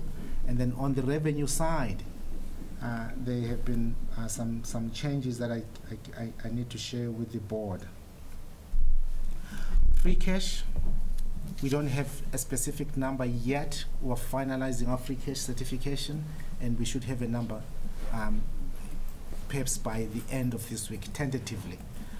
I'm not suggesting that that number would have been certified by the state, but it's a number that we will then present to the state. We also are looking at our new growth number. As you know, most recently when the board did the tax recap, we did specify that in FY18 our new growth is going to be more than 2 million. However, what I want to share with the board tonight is that for our planning purposes, we're still using 1.8 million for new growth. And the reason being, yes, last year was a great year in terms of new growth because we had a large number of apartments coming in through the Muse. The process at Legacy Farms North is much slower. However, this is a number that we're continuing to look at. It may change going forward. And then also on what we learned through the FY18 tax rate certification process or setting process was that the local revenues number was down from 5.1 that we had estimated. It came in at 4.5 million. And so that's also another number on the revenue side that has gone down. So we have a situation here where clearly the needs are growing and the revenue pot is dwindling. However, again, as we always say, we're in November. Sorry, we're in December now, and we still have a long way to go. We're hoping that the revenue side may improve. However, and the needs, I think, are the issue that the board will need to discuss with the different entities in town. Therefore, the question I have for the board is, does the board have any input regarding the fact that the needs that are showing up now, that are projected, far exceed the guidelines that the board set in the budget policy? And then secondly, as the board gets ready to begin the budget process, in terms of your review of the budget, is there any specific information that you'd like us to present that will allow you to better review and evaluate the budgets that are coming in? As I have said, these budgets will exceed the budget message that the board put out. So right now, if we blend the 7% increase for the schools, 3.5% increase for the town, we're looking at roughly a 5.25% increase. Net of new growth, perhaps, but overall it's more than.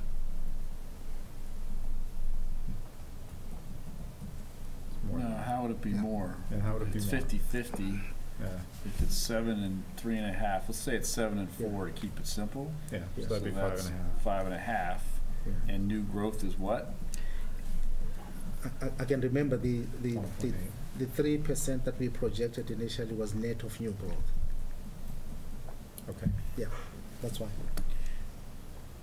Yeah, but you're blending revenue and you're blending tax impact right now. We're not talking tax impact. We're talking Just, pure cost side, operational cost numbers. yeah. If they're at Correct. 7 and we're at 4, just for conversation's sake, Yeah. that's 5.5. Right. So now let's slide to the revenue side. So 5.5 is the increase in cost side, okay? Hold that number. Yeah. Let's slide to the revenue side and jump in when I go off track here. On the revenue side, what's new growth projected to be, percentage-wise? 1.8. 1.8 million. 1.8 million is Just over 2%. 2%. Okay, so now we're down to 3.5. Okay, what other revenue impacts, plus or minus, do we have? Local Local revenue is going down. Local revenue went down from what to what? 600,000, did you say? No, yes, we had projected 5.1 million. Yeah, We're now down to 4.5 million. okay, that's 600 G, so that's 1.5 points. So now we're at 1.5. 3.5, we're back to 5%. Well, I think Well, that's 600 less is, than one. That's less than it's one. less, oh, I'm sorry, I'm stuck It's on more like half. 3/4 of a Yeah, point. 3/4. so it's 3/4, so we're at 3.5, we're at 4.25. 4.25. Anything else on macro scale here?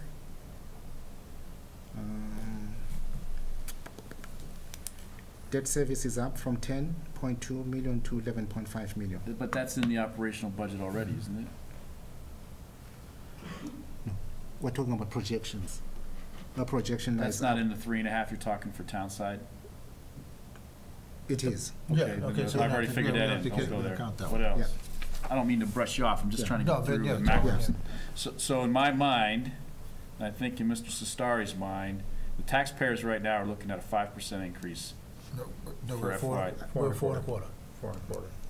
In fact, 4.25 tax increase for FY '19 if everything stays the same today.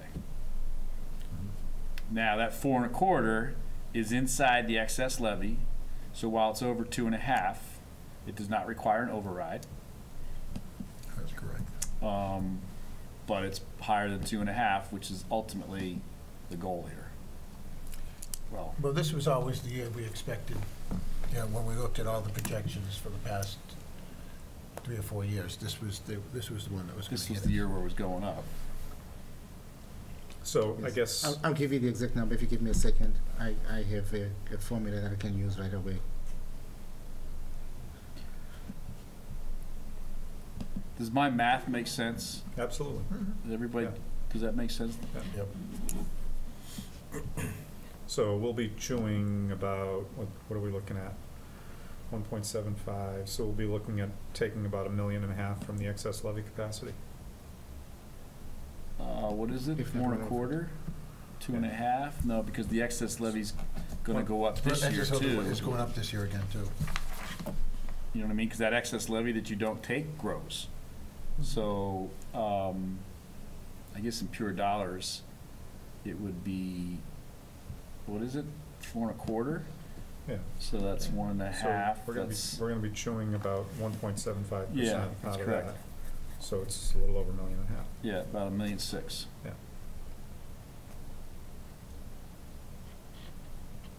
So, what that means is, years ago, and 2 years ago, when we did tax to the max, and we then put the underrides through, and we set this excess levy up, we left that cash in the pockets of the taxpayers, right? And we didn't collect tax money that we could have collected by law and per our budget, et cetera.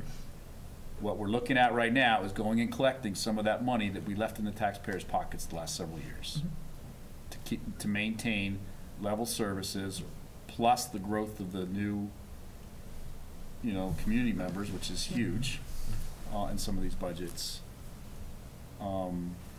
That's kind of what it boils down to. And then with the schools, there's a lot of unfunded mandates, too. Well, so, let's, Here's the number. The tax impact net of new growth will be 5.13%. 5.13? Yes, What do we come up with? 4.25? Yeah. Why are we off? well, because we're using rough numbers. I have more specific numbers in here. I'm looking directly at the budget model, and if I adjust the school increase to 7%, it goes up to 7.39%, and I adjust the So now So we're it's looking not at going, 7, it's now we're looking at 7.39. going a little over 2 million into excess levy capacity. Right. And what is our excess levy capacity right now? it was right around just over 2 million. Okay, so we're gonna wipe that out. So, what do you have in there for stabilization? I don't have the specific number on that, but these are combined numbers. Combined with, These are global numbers. 300,000 estimated.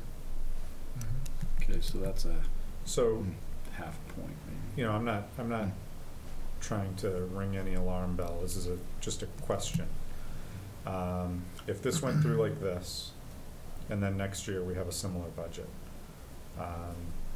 we're probably looking at requiring an override, or no? Most likely. Okay. But Mr. Kamalo, is this, if we're going by the sheet that I've got, is this, we're going up from 380,000 going into OPEB to almost 1.1? That's on the expense side. Okay. Yeah. I don't follow you. That's the contribution to OPEB is how much?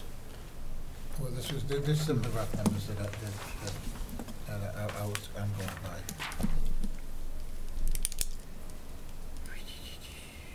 The OPEP number is the last 100, the second grouping. Second group. Because, you know, again, that's what we did a couple of years ago was, you know, it's, if you don't have money to go into So, savings. you know, that's the great. message, we created the budget message, everybody agreed on the budget message back in October.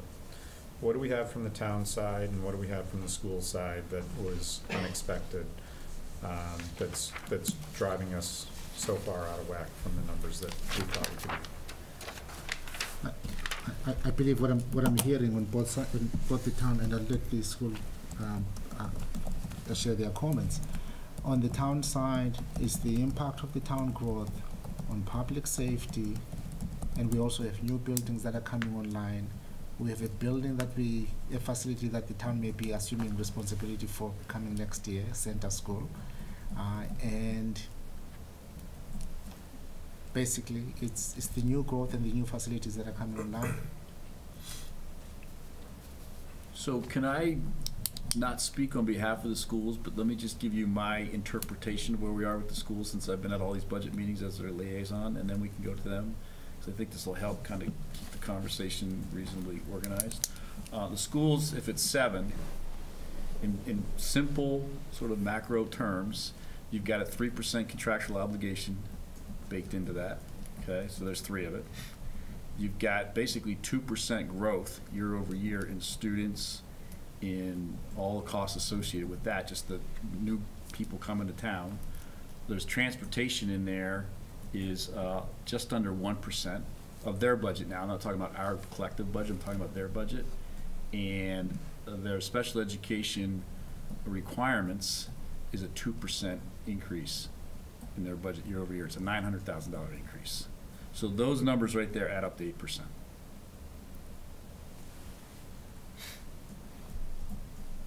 And I'm not sure what you do with some of those numbers. I mean, that's not our job, it's their job, but those are the facts as So I see the it. increases on the special education, that stuff, I know we've gone through this before, that's unpredictable. You never know what it's gonna be from one year to the next, correct? Yeah, and, you know, I think what's driving our budget increases, I could just say ditto to what Norman just said, is the, you know, huge increase in growth and the diversity of our population, as well as bringing a new building online and, you know, facilities needs. So it happens to also be the year that we're going out that we have to renew our bus contract. So based on our last estimate, we're carrying a $300,000 estimated increase for that. What percentage increase is that? So that combined with the increased utilities switching from the center school to the Marathon School, which, although it's a LEED certified school, is 30,000 square feet larger than the center school, so there's an increase in utilities. So those two combined is about 1% of our budget. The special education costs, combined effect of outplaced students who are already outplaced moving into Hopkinton, so previously in a placement, but moving into Hopkinton, so then we inherit that, in addition to a 10% decrease in our circuit breaker reimbursement from the state over the last 2 years. So we are projecting, so it's gone from, maybe it's 8%, it's gone from 73% reimbursement 2 years ago down to 65% now. So we're projecting 65% to be safe. And then the rest of it, you know, as Brian said, we are, in order to keep class sizes consistent with where they are now, although we're decreasing at some schools and adding at other schools, overall we're netting an addition of 10 teachers or 8 teachers. So there's, you know, that's how you get to where we are. So it's almost all of it is really An addition of 8 teachers? Well, some of it's net, because, so the Marathon School will have more classrooms than Center School, so we know we've been, you know, Lauren's been fitting them in where they can, but we can't add teachers to Center School because we don't have classrooms for them. So we have more classrooms at Marathon School, so we'll be adding more teachers.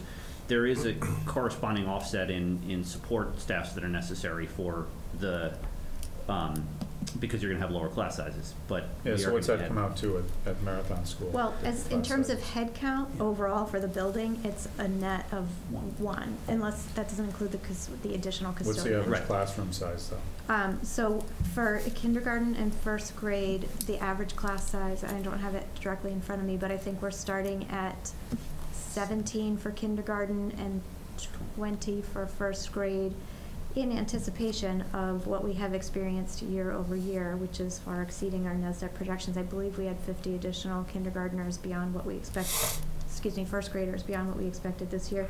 And as John said, there's a little bit of sticker shock, because had we had classroom space at Center School, we would have incrementally been adding teachers over the last several budgets, because right now we have class sizes 24, 25 children in each classroom. But we haven't had the physical space available to do that. So yeah, but that's on your side, library on our side. Exactly. That's all stuff we had visibility into in October. I understand the SPED is stuff that you didn't. So I guess I know that you guys have been having some conversations about this, and I haven't been a part of those, and I haven't really heard how they're, you know, progressing or not progressing. But on that SPED piece, you know, and you know, all these different components that you never know what it's going to be from one year to another, but it is mandated, and I don't think anybody wants to, you know, try to deny, even if we could, you know, kids their proper education. But what I'm wondering is, you know, I look at things like that, and pardon me for bringing it down to this level, but I compare it on our side to snow and ice. We never know what snow and ice is going to be each year. Right. Is there any way of having an account where it's not adding to the operational budget, so that, sure, this year, you know, maybe there's, I don't know what the number is, so I'm just going to throw a number out. Maybe there's 30 kids that are being addressed, you know, and you need, you know, a total of $3 million. Next year it might be $5 million, or it might be 1. Right.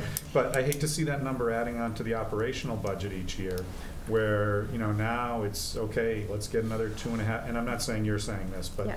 You know, it's just this, okay, we can get another 2.5% or 5% on top of that operational budget. Yeah, so in part what you're talking about is exactly what we've been experiencing. So circuit breaker is that revolving fund. And so circuit breaker, and I'm going to look to John to help me with this because he's our math person, but essentially we bill for, so for special education costs that exceed $43,000 per student, we get reimbursed up to X percent from the state. And so that's what I was referring to, has gone down from 73% to 65%. So first A, you have to hit that threshold. We have had more kids move in than anticipated. So we're paying up to the threshold for more kids. In addition, we have, the particular costs are more expensive. In addition, the reimbursement rate has gone down. But so what has been happening, because this has been happening every year after the budget is voted, we have had to add staff every year, 2, 3, 4 staff members driven by IEPs. So we're required to do it after the budget closes, and where we get the funding for that is circuit breaker. So what has happened is that reserve or revolving fund has been depleting, because now we're spending in this current year as opposed to, we get paid the year after. So is it fair to say, like, sort of robbing Peter to pay Paul? So combined effect of the reimbursement rate going down, our costs going up, and having to have been doing that for the last couple of years incrementally, all of those things are coming due all at the same time this year. Yeah, for illustration purposes, I think probably 5 years ago we would carry a $300,000 to $400,000 circuit breaker balance. Post budget this year, I think it's projected to be something like $20,000. Yeah. Because it's not that it's gone from 75 or 73% to 65% in 1 year. It's been going down incrementally year over year. So every year we're getting a little bit less, but expecting to be able to offset. And we've been adjusting our budget projections, but it's been going down at a rate that exceeds even a reasonable budget projection. And so that just continues to run us in the red until we're going to run out of money in that account. And just to respond to, in terms of enrollment, we've had 55 new students move into the district since October 1st, which is, a lot, and we've had 2 move out. Yeah, 2.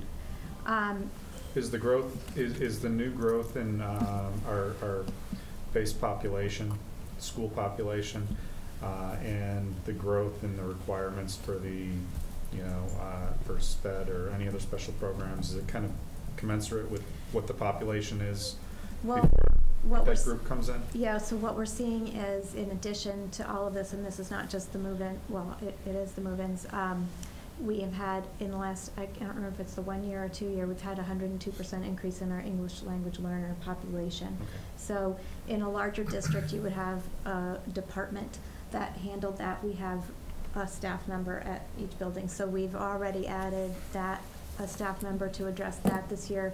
We're already over what the recommended, caseload is for those students. And, we anticipate, because a lot of the South American school districts end in December, we actually are anticipating probably an influx in the new year as well. I mean, we don't know for sure, but so we're teetering right on the brink of already not having enough staff to provide those services this year, despite having added one. So that is also, it's not just the numbers, but it's also the needs that the kids are coming with. And so, and to John's point earlier, all of those services are required but not supported by the state, and so so there's that, and we are working. We do have a great 18 to 22 program for our students, but we do also, when those students are outplaced, the town is responsible for those placements as well. I think that's maybe something that people aren't generally aware of and comes as a bit of a surprise, but for our special education students, we're required to educate them from age 3 to age 22.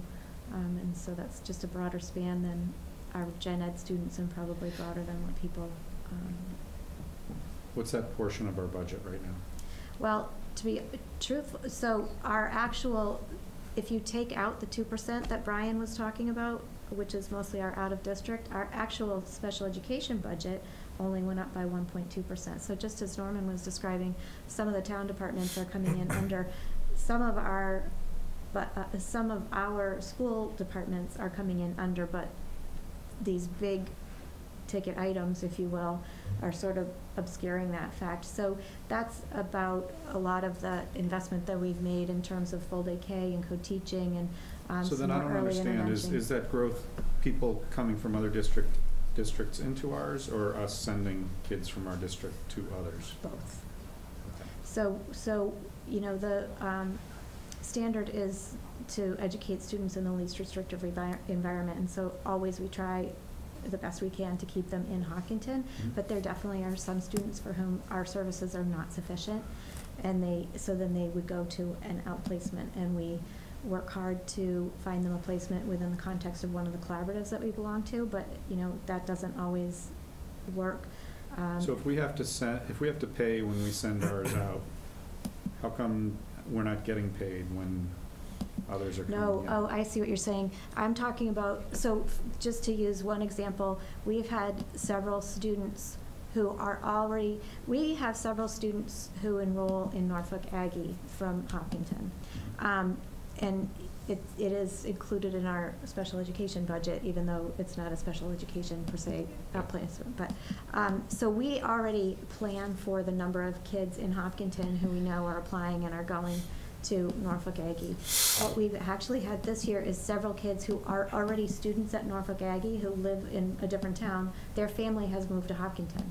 So now we're taking on that payment. Okay. And so the same would be true if there was a student placed in, I'm going to make one up, the Perkins School, for example, that lived in another town but then moved to Hopkinton. Now Hopkinton is responsible for the payment and the education for that student. And so combination of all of those things really is what's, I mean, I just want to say we have sticker shock just like you do. I mean, this is, you know, I've been around you and Brian and I have been around long enough to have done the 0.74% increase across the town. So these numbers are shocking to me, but you know, Brian has been to all of our budget meetings. We really are down to talking about pencils at this point. How many of those can you cut? Yeah. We got So computers we now. spent That's a 10 point minutes. of contention between me and John, but you know, we're at the point now where the only other place to go is programs or teachers. And before we start that investigation or create that panic, we really wanted to have the opportunity to hear where the whole town was. I'm really, I'm grateful that Norman's able to plug these numbers in, because I know when we met in September for our joint meeting, the opportunity to use that interactive spreadsheet and sort of see in real time what the impact was is something that we haven't really explored before. And I think, you know, just how quickly he was able to do that is, you know, to me, tremendously valuable and gives us some help in our context. So we haven't obviously voted our budget yet. We're going to continue to be doing our homework. As I said, we're going out to bid, or we already have gone out to bid on our bus contract, and that is due on January 2nd, and we vote on January 11th. So we're hopeful that we'll get some good news there. But as Brian said, I mean, that's, you know, that's a $300,000 increase that we're carrying, but we have a $900,000 problem. Yeah. So, you know, that may move the needle a little bit, but it's not going to solve everything. So the other night, we spent 10 minutes literally trying to figure out, not in great detail, but the level to which they're going was the type of crayons and the brand of crayon and which crayon lasts the longest for the marathon schools as they build their inventory for what they need. And, you know, what the value is to buy crayon X, but it'll break in 3 days versus crayon Y, which will break in 7 days, and the return on investment. I mean, they're down to the brass tacks here as they try to figure this thing out. And I think, too, you know, this is my 7th budget, I guess, cycle through this between appropriations and school committee. It is a sticker shock to see a number this big, and the leadership team has done a phenomenal job at identifying things with teachers that will advance the educational program, but there's nothing in here that's like a big ticket program enhancement that we can say, that we can sit here and debate the merits of. That, like, that's not what's driving this budget. This is not like when we talked about full day kindergarten a few years ago, right? This is Right, no new initiatives. There are no significant initiatives in Is there here. anything you guys can make a marathon fund request for? Well, I I don't know that marathon fund balance is $29,000 gonna Their help. hockey team just did. Yeah, I guess. Yeah, and I've been at these budget meetings for the last few months. You know, and we even, you know, we ask those tough questions. You know, we're talking about level services right here, you know, and the level of excellence. You know, because where we have the 151st best school system in the country, the 3rd best high school in the state. You know, and we even ask those questions. What about just staying in the top 10? Do we save money? But then how do you quantify it? You know, what do you cut? What do you do? And we really ask those tough questions. And the school committee really did look at those things. You know, it was there were no holds barred at these meetings. We talked about everything, just like Brian was talking about the you know, the crayons at the other meetings. And you know, because you know, at one point it was 8%. You know, and you guys. I think we started at 9. Not Yeah. that Yeah. I don't know that makes you feel a lot better, but we are trying.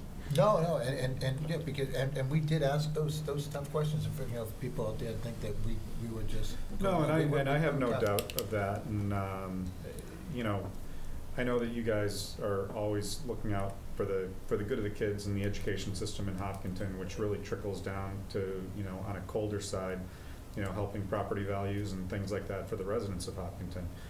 Never question, you know, your ethic and the fact that you're going at this hard. Right now, my main thing is just trying to figure out something that can protect the taxpayers from that base number anyway, and the increases that are allowable year after year. Yeah. And so even understanding that, you know, this year, you know, maybe it does come out to be 7%, you know, moving forward, you know, if something happens and a bunch of people move out of town or whatever, that we're contributing to that big increase. I'd like to Yeah. make sure that that's not hitting the base if there's a way, if there's a legal way. And we did have a conversation about that at our last budget advisory meeting, because I was remembering 12 years ago, 15 years ago, when there was a really big override requested that failed, and we had to go back to town meeting like in June, and we ended up passing a smaller override and taking money out of stabilization to sort of do that reset. So, you know, it is far beyond my level of expertise to identify what is a one-time, you know, non-recurring versus what would go into the base. I think a lot of what we're talking about, because it's real kids in real placements and in real chairs in our schools, I don't know the extent to which, but I think that those are questions we all have to pursue. I know, you know, on the sheet that it looks like we're contributing to stabilization. I don't know what the total is that's in there, and I understand the implications about, or I don't understand, I just know that there are implications around bond rating and all of that stuff. But I think, you know, that's why I think it's really important that we all work together, because there's got to be something that we can do to soften this blow a little bit. But I would caution, a lot of the main drivers we're talking about, though, are inherently base items, Yeah. right? So the transportation contract's a 3-year contract, the school, you know, this increase in utility costs, those kinds of things are unfortunately, they are just base items that are all hitting at the same time. I will say our all of our building principals are basically rating the center school for their supplies. So any desks and kidney tables are very popular, chairs, anything that they can salvage from the center school as they move out into the marathon school, to save money off their budget, but also to save the town the cost of however that gets disposed of. You know, they've made every effort to do that as well. So we really are, you know, trying to look under every rock, but we appreciate that this is not what you asked us to do. But again, the vast preponderance of this is non-negotiable. You know, outplacements and utilities and bus transportation. So the numbers since October 1 are 55 new students on 3475 roughly. I think that's the number for enrollment today. That's 1.6% growth in kids since October. And those kids have parents, and they've got other, you know, family members, and then our police have a little bit more activity, and our firefighters have a little bit more activity, and we've got the transportation of moving those kids back and forth. I mean, just if you think about the growth of the town, it's coming home to roost, you know, for all of us. We have talked about this coming for a couple of years, though. This shouldn't be new to the residents of Hopkinton. This is the year the library's on. This is the year the new school's going in. This is the year the DPW's going in. This is the year people are moving to town because all these other developments post the recession came online. So here we are. I mean, this is what we have seen this coming for several years, and now it's time to sort out how we're going to pay for it. I have a question on how the space is being used, and I know you guys have been cutting every bit of, even to use the word fat is inappropriate, because I think there's clearly no fat here, and we've been talking. But just on how that, you know, the 8 or 10 new teachers, I understand we're having this tremendous growth in kids, how that space is being used in the new Marathon School, because I know we all want to keep our class sizes down. I know that they've been really, really crowded at Center School. My recollection as the Marathon project got underway, we recognized that we were even over the projections, and we're able to scramble and go back and get some more funds to add new classrooms while it was all in the process.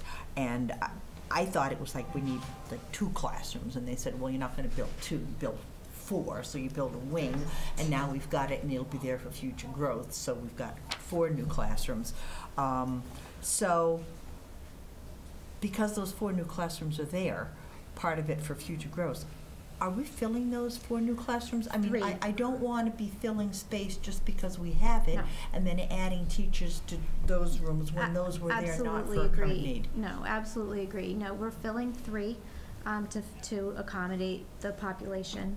So we still have 1 that's not going to be filled. The other thing, you know, as John alluded to earlier, so the one situation that we have at the Center School with the kindergartners particularly is that we really have to have 2 adults in the room at all times. So we have the classroom teacher and we have dedicated paraprofessional, because there are no bathrooms in the room, and just they have 25 5-year-olds in the room. So in the transition to the Marathon School, one thing that, this is what I was talking about with headcount, one thing that we've been able to do is spread the paraprofessionals out a little bit more. So we now have 1 paraprofessional for every 2 rooms. So we've been able to reduce that head count, but with the increase in classroom teachers, and those are not equivalent in cost, but just in terms of, that's sort of how the head count changes. And then because of the size of the building, we are having to add 1 custodian over what we have it. So overall, the head count at the building is increasing by 2, but it's not all apples and apples.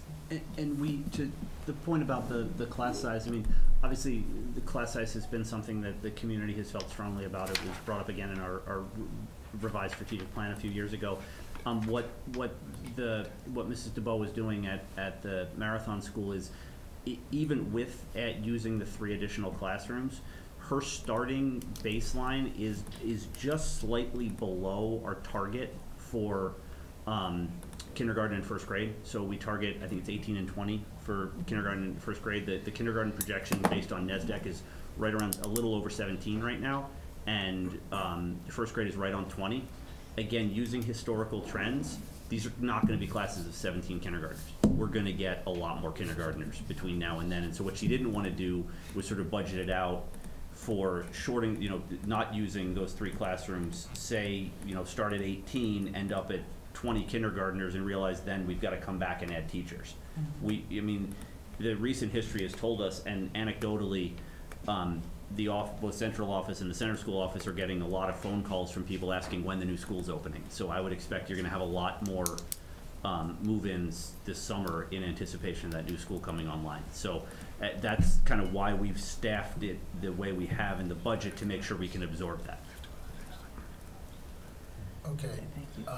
Mr. Kamalo, anything else, because we really have to move on to. Yeah, I have Yeah. I haven't been able to talk yet. Oh, okay. So, Mr. Kamalo, I would like to find a way to make sure, and this is kind of going outside of the school, it has nothing to do with the schools, but it has to do with the budget update. I would like to make sure, or find a way to make sure, that whoever has the ability is 1,000% on their game that we have the, I don't know how to say this without stepping on something. So that the apartments in town, these new apartments that are in town, I'm hearing through pretty reputable people that it may be a 2-bedroom apartment, but there might be 8 kids in there. So I don't know how that works with the schools, where if we're budgeting, if we're figuring that there's gonna be 400 apartments, and say there's gonna be 2.3 kids in each one of those apartments, well, now that these families that are coming in with significant, and there might be multiple families that are living in the same apartment, I need to know in my heart that we're 1,000% on top of our game, that we have a very, very accurate count of how many people are in each apartment, and that they're not exceeding the occupancy rules, and that we can, that way we can more accurately forecast and project what we're gonna need for schools, fire, police, DPW, assistant town managers. So I think it's a real problem, because I don't know if the numbers that are being reported to the town are accurate.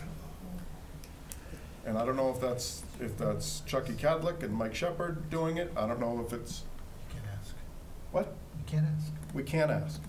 So if we have a family that rents a 2-bedroom apartment and there's 75 kids in there, how can we not ask that? Mr. Fire Chief, is that not a safety hazard to have too many people living in 15 kids in 1 bedroom? It is. So we need to be more on top of our game. And I know I probably shouldn't have brought this up at the meeting. I probably should have called you beforehand, but this just jarred my thought process. I'm a little confrontational tonight, in case you haven't picked on me. So Skittles? I need the lithium Skittles. So, and so I just think if we're not maximizing the tax revenue that we should be getting from these people, so maybe this family's in a 2-bedroom, maybe that family should be in a 4-bedroom now. And now that they're gonna, now we're gonna start getting more tax revenue from it, and we're gonna be more accurate, and we're gonna be able to say, okay, there's definitely gonna be 17 students in a room, because we know that there's the proper amount of occupancy in each of these buildings. I know Your point, this is a pregnant pause, I get it, Yeah. and then you're gonna say, Yeah. yes. Yeah, no, again, I think your point is well taken. We will review your request. For the sake of the public at home, there's only one development in town where we're tracking the number of students on a regular basis based on an agreement between the town and the developer, namely at Legacy Farms. Yep.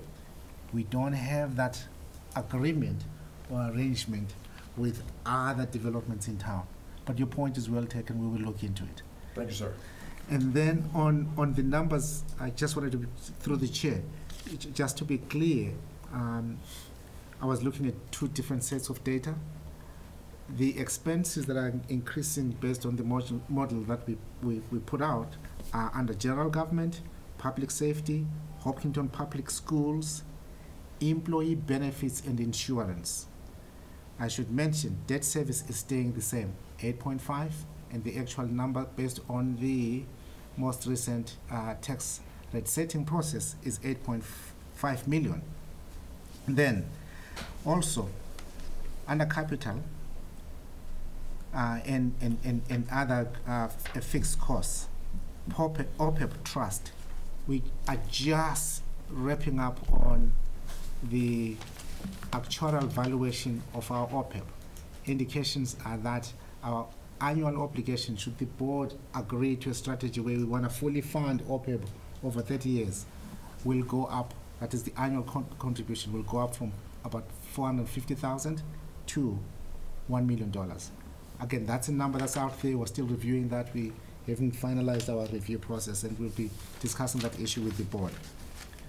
On the revenue side, as I mentioned, originally we had projected 5.1 million for local revenues, that number is down to 4.5 million. And then, just to be clear, on free cash, we were at $2.2 million in 18.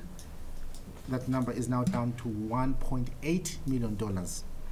And then on the new growth assumption, in FY18, confirmed at 2.7 million. That number is down to 1.8 million. Just wanted to make sure that those numbers were clear to the board. Mr. Chair, before we move on, I'm all for sorting through these numbers as we go forward into February and March. But we're bringing on, I don't know, $60 million worth of assets this year, right now. And so in my view, for our balance sheet, if we had a balance sheet per se, our balance sheet's gonna look pretty good because we're bringing on all these assets. Why do we need to throw another $1 million into stabilization? I'm not saying that's the number. OPEB, I get the long-term liability there or responsibility there, but I'm not sure this is the year we need to be throwing cash into other accounts when we're throwing cash into buildings that are bricks and mortar that still maintain a healthy financial picture for the community. Just something to think about as we go forward. Was that a long debate, Brian? Thank you. Yeah. Okay, thanks very much for coming. I really appreciate it. Thank you. Okay. Move to adjourn. Second. Yeah, we had 15 minutes per way for We that. have a motion on the table. Yeah, we did it in an hour. Okay. Downtown Corridor Project. The Board of Selectmen will hear an update on the Main Street Corridor Project, including the MassDOT 25% submission, comments and public hearing, Church Street traffic flows, Marathon Way, and undergrounding of utilities. Exciting stuff. Dave, the town manager's update used a half hour of your time, so you have about 10 minutes left. Tell me what you want to go over. We'll make sure we touch on it. Although, you Yes. start us up. Y- Get us yes. on track. Yeah. Get us back on track. Exactly.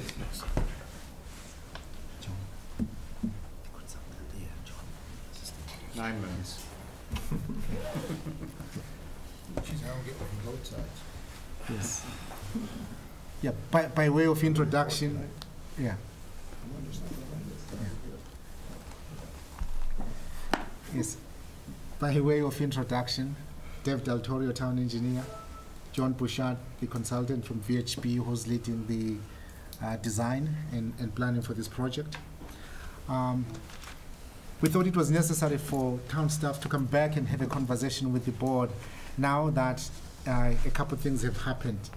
The public hearing for Mass DOT is now confirmed. It's going to be on January 9th next year. Secondly, now that the project has been under review at Mass DOT relative to the 25% design, and we've also completed, I was counting, no less than perhaps 18 or 19 meetings since February. We felt it was important that we come back to the board and report on the progress made so far. Therefore, you're going to hear from the consultants and Dave. Our conversations are ongoing conversations with Mass DOT, what their comments are on the 25% design, the comments that we've received from the public relative to the 25% design, and also some of the comments that we have received from several stakeholders in town, including the Chamber of Commerce, town boards, etc. Excellent. Thank you very much. With that, John, Dave, take us through it a little bit. Take us down the road. I think the best place to start, At the beginning? At the beginning. Wow. Everybody's getting a whole bunch. When we submitted the project to MassDOT, was in June? Yeah, May, June. May and June timeframe. John could possibly go through some of the major comments that MassDOT had on the project, and if they required us or asked us to incorporate any changes to the plan that we presented to you folks last time, which I think it was in April. Yeah. Might have been the last time we were here. So. Well, there haven't been don't want to say that there haven't been significant, you need to change this, or this was not, you know, this doesn't meet our standard or anything like that. There are some tweaks in the project. And some of the things that they have, that MassDOT, and, you know, there's like 17 different sections that actually review the submission, from the district office in Worcester, where there's, you know, 5 or 6 different reviewers in different areas, and then Boston, there's another, or 10 or 12, and they review it from a right-of-way standpoint, environmental, traffic, ADA, bike and ped accommodations and stuff like that. There haven't been any significant, you know, you have to change this type of stuff, but there have been some areas that they, you know, that they would, that we need to address. There's been some discussion at each of the intersections, so at Wood Street, at Cedar and Grove, and then at Hayden Row and at Ash Street, for, you know, improved traffic flow along the corridor. So we have to do some additional, and most of this stuff is going to be done at the next stage, the final design stage, 75%, where we do some traffic progression matrices that show how traffic will progress from one end of the project to the other. So we do some timelines. But in general, the separated bike lanes, accepted as a good alternative for the likely users. You know, there's some variations in that we have two-way separated from Wood Street to Cedar, then we go to a single separated from Cedar to Hayden Row, and then we bring the bike lanes into the roadway, or into the adjacent to the travel lane in the shoulder from Hayden Row to Ash Street. And, you know, it's really required because Main Street changes. You know, at the very beginning of the project, we can't just introduce something without having a transition. So most of the changes from on-road to separated, from separated to single separated, and then to on-road again, is really just to transition from what's existing along 135 west of Wood Street and what's existing on 135, and I know it's Main and West Main, different, but beyond Ash Street. So it's really that transition piece where we're on-road, come into the single separated between, as I said, Hayden Row and Cedar, is really, the cross-section through there is a bit tight. So we had to kind of squeeze that in. And when we have the single on each side, we're able to transition from the traffic signal at Cedar and Grove up to Hayden Row. Again, we're trying to design the project for the likeliest, most prevalent users. And, you know, we have to address, you know, motor vehicles and trucks, all forms of, you know, bicycle, whether it's commuter type bicyclists, which we've heard from some of those higher end users, I'll call them, that will still want to be on road, even though we have the separated bike lanes, and then the more recreational, or what we consider, again, what we've heard from the Upper Charles Trail Committee, you know, probably the more prevalent users through the downtown would be, you know, families and others on a lower scale, not a commuter type, like, you know, just trying to get from one end of town to the other.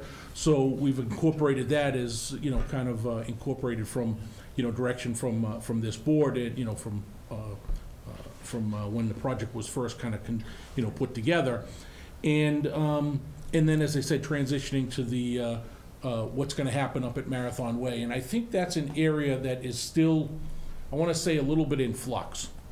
And, you know, the design has been submitted to DOT, which incorporated, you know, the entire project limits, and with closing of Marathon Way, based on the input that we received at the time, that kind of a decision had to be made. We had to go forward with one concept. And based on feedback from the chamber, from members of, you know, from the board and the town, it was, and from the Historic District Commission, at least at the time, it was, we think this will work best for, you know, the alternatives.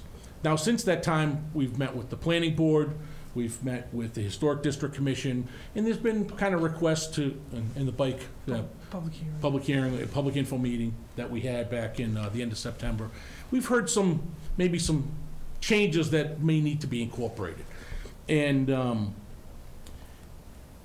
there's opportunities to make some of those changes and to make some tweaks.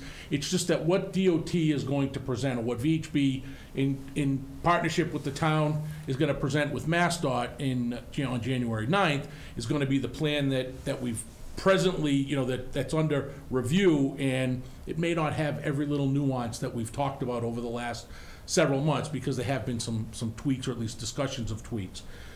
So the Marathon Way is what's under review right now, is closed, and we have been having some ongoing discussions, as I said, with Planning Board, with the Historic District Commission, and then with the Upper Charles Trail Committee about what other options do we still have available to us up at Marathon Way, because not everyone is fully sold on that concept. But at least at this point, we'll continue to take that comment, and we'll work with the Historic District Commission, the Upper Charles Trails Committee on, what do we really want to happen up there? How can we tweak it?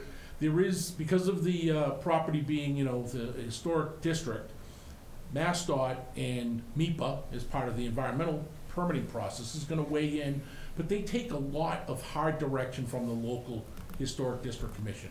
So they don't try to shove something down and say, no, this is the way, but they do try to protect the cultural resources and historical assets of the Commonwealth. So they understand there's gonna be a little give and take there, but we kinda had to make a decision at the time to go forward with something, and that seemed to be the prevailing winds, I'll say, at the time, that we had most of the support to go forward with that.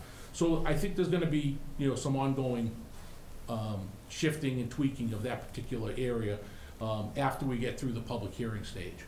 And a major piece of that, obviously, is the permitting with MassDOT, Mass Historic Commission, and then we'll continue to work with the local Historic District Commission on, on that piece. But we are waiting for some new information from the Upper Charles Trails Committee, because they have been looking at incorporating, connection to the center school in that area with the trails, and saying maybe some form of Marathon Way could use. And I haven't seen that final concept yet, but they're working internally right now. So that's why I said I wanted to kind of at least hit that point, because I've had a lot of discussion, I've had some calls on it. And DOT is just like, we'd like to kind of make a decision on some of this stuff so we can go forward, but they understand there's gonna be a little give and take as we finalize things. The other pieces that we've really heard on the project, there's a couple of crosswalks in a couple locations that, are mid-blocks that, geez, they're really not great visibility. Are you sure you want to, retain these here? But they're pedestrian connectivity and, through the entire downtown that we want to maintain. So there's a few areas that we might look at some other, flashing beacons to call out that pedestrians might be in an area that a motorist may not necessarily think that there might be someone in the middle of the road at that location. Obviously, we have the flashing beacon up near Bill's now, which is, I'm not sure what the feedback is from the town, but at least it's been used, and I haven't heard that there've been a lot of accidents, or let's say near misses since then. But they're saying it's been used, hasn't been well received. The other areas in town along Main Street, that this might be a safety benefit in a couple other locations. And, so we're gonna continue to evaluate that as we get through the final design phase of the project. The intersection designs at each of those locations, DOT is more about moving people more efficiently and quickly through town. And so sometimes there may be some suffering the capacity is a concern, but they'd like to get traffic moving more quickly through town, and we're trying to say we got to balance moving traffic more quickly with maintaining as much parking as we can, maintaining as much pedestrian and bicycle accommodation as we can. So it's a little bit counterintuitive. So it's always a balance. We have to walk a really fine line on those types of things. So as much as they want to see improved operations, there's still the balance of we have to provide better safety for all users, not just motorists getting through town faster. But they're also not always in favor of the improved parking for businesses, because, as I said, they have a couple of different goals in mind to move more efficiently. And working with cities and towns as we do, and the businesses, we know there's some challenges there. We have to continue to try and enhance that safety and connectivity to parking. You know, if it's right in the downtown or a couple of off-site lots or on side streets, you know, it's something we're gonna continue to work hard on with input from this board as well as from the chamber. I mean, those are the ways that the project's gonna be successful, because going and putting a layer of asphalt and putting a bike lane separated or not along Main Street is not gonna, it's not gonna meet the needs of the town. Maybe it's gonna address some of the progression things that DOT would like to see, but it's not really gonna be the bigger benefit. And I think that's what's gonna be, we need the input of the board, the chamber, and then input at the public meeting to really, let's talk about the things that are really important so we can make sure we're focusing on them, try to enhance them better, and get them adopted as, as part of the project. So I think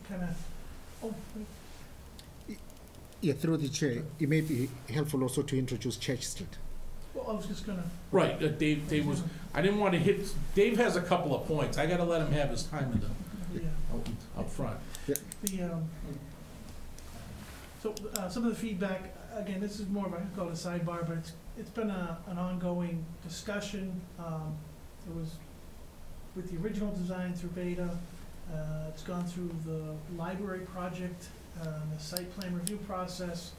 Was always a discussion on, as well as this project, as a safety improvement, was to make Church Street one-way from Main Street to Church Place. The library project had done a traffic study and a traffic analysis as part of that project.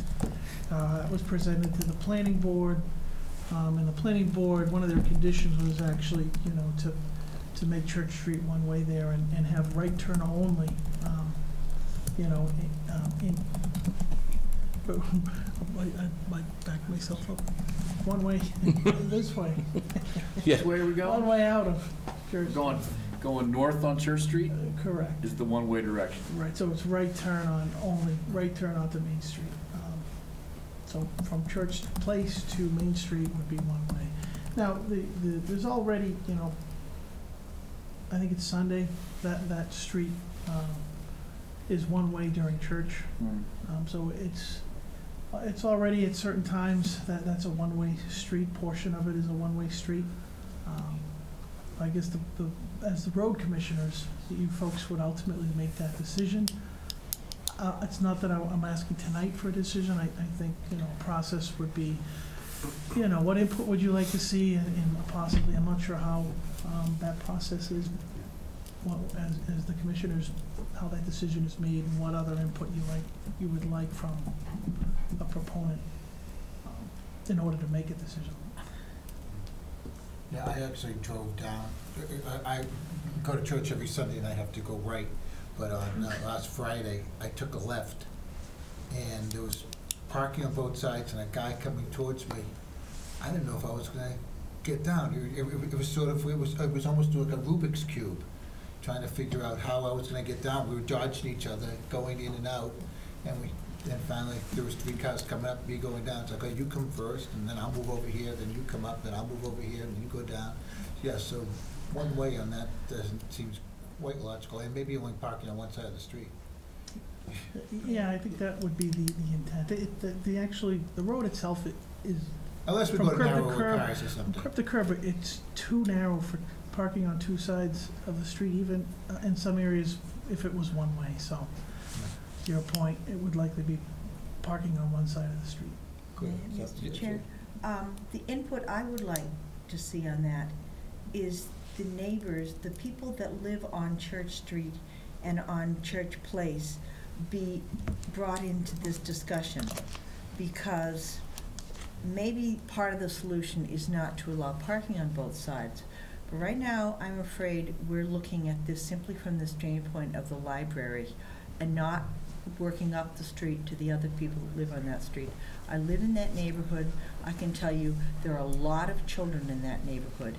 There are children on Church Place that use that for they got their street hockey nets, they got the basketball things out. Every single car, all the traffic from the library is going to be forced up into that neighborhood, which has a lot of kids in it. And it may work nicely for the library, but it may not work nicely for the people who live on that street. There are a lot of children, and so what I don't want to see happen is this thing slip through without the neighbors that live there be brought into a public hearing to weigh in, because there will be an impact, and there's a lot of children that are literally on those streets. We had the same thing on Walcott. Mhm. When we had cars being able to go either direction pulling out of Walcott, and you can't see. And you know, that's why they made that end of it one way, because it was just, You know, when it comes to safety, you know, like we're talking. Safety wears many hats, and it may be children who use those streets and are in that area. The downtown is very dense. They don't all have the big lawns. I'm just saying, these kids play their street hockey, they play their, maybe you don't put parking on both sides of the street. But if you make that a one-way and all your library traffic, and the library's getting a lot of use now, is all gonna be required, every car coming out of that parking lot is gonna come up Church Street and go down Church Place, where there's children that are using that street. I mean, maybe that's what we'll do. This isn't the place to argue it. I'm just saying, there are families and homes and children that are gonna be impacted, and we need to hear from them. That's all I'm asking. Mr. Kamala? Oh, I thought you said. Yeah, I have, I don't remember, and we may have, but I don't remember voting Marathon, like this, getting rid of Marathon Way. I don't remember voting on that. If we did, We don't vote. we don't. No, we voted to submit plans. Yeah. Okay. Yeah. Yeah, that's one of my concerns is when you look at that intersection, if you can get me to Marathon Way. Oh, sure.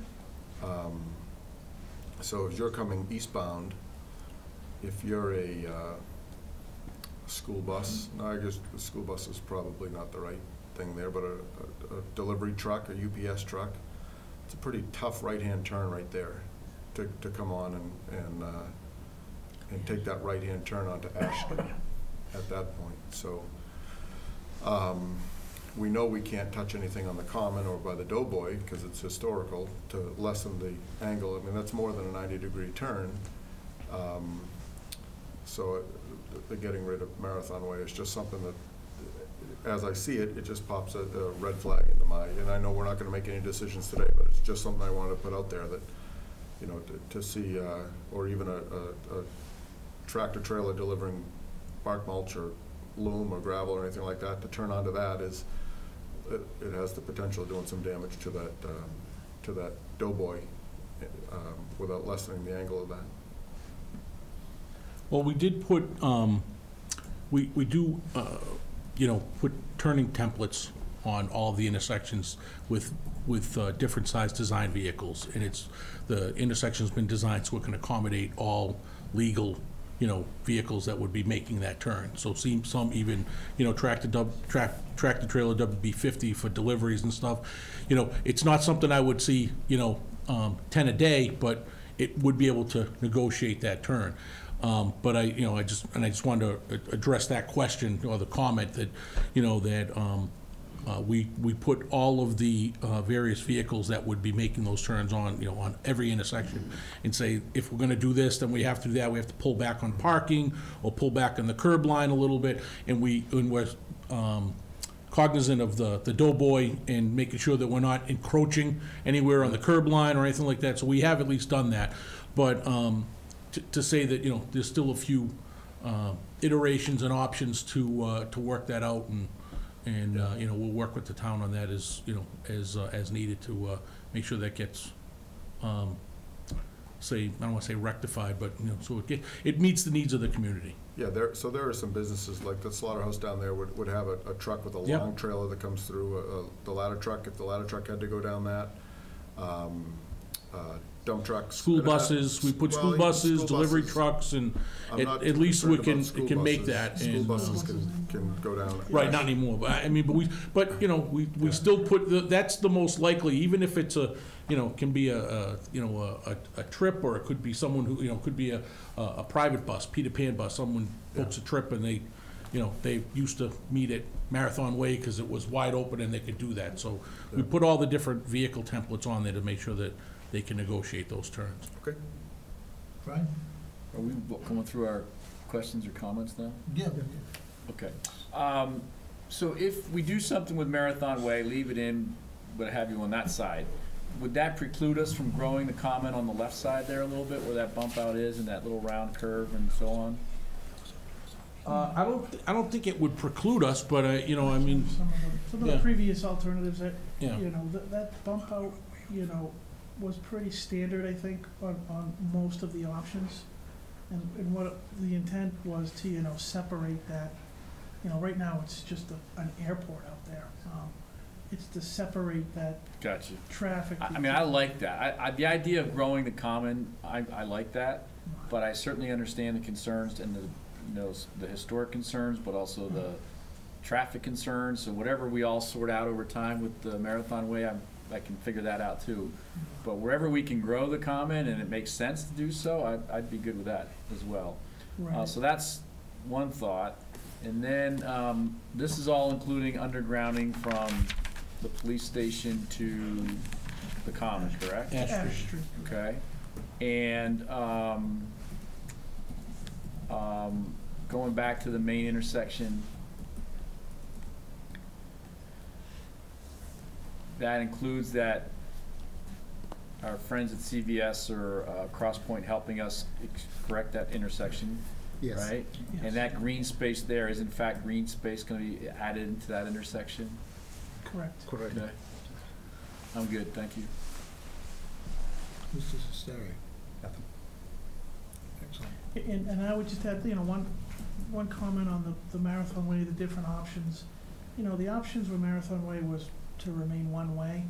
The changes at the Ash Street, Main Street intersection weren't as drastic compared to the option where you have, you know, the Marathon Way being closed. And the intent with that is because you're going to have all the traffic now turning down Ash Street, which is quite obvious. So this was being widened considerably compared to, you know, the other options where Marathon Way was being one way. So, again, there was some, you know, the design had to incorporate every other vehicle turning down Ash Street. In that design right there, the island for the Doughboy is much longer, correct, left to right? Yes. Okay. Yeah, and one of the other things is that we've been in many discussions with the BAA, because, you know, that is the start, and we wanted to make sure that we could incorporate the bleachers and you know, any of the stuff that they need for the start, you know, any stanchions that they might need in the future. So you know, all of these discussions, you know, we have made sure that we have their input also, because we don't want to ruin the start of the marathon by making any of these changes.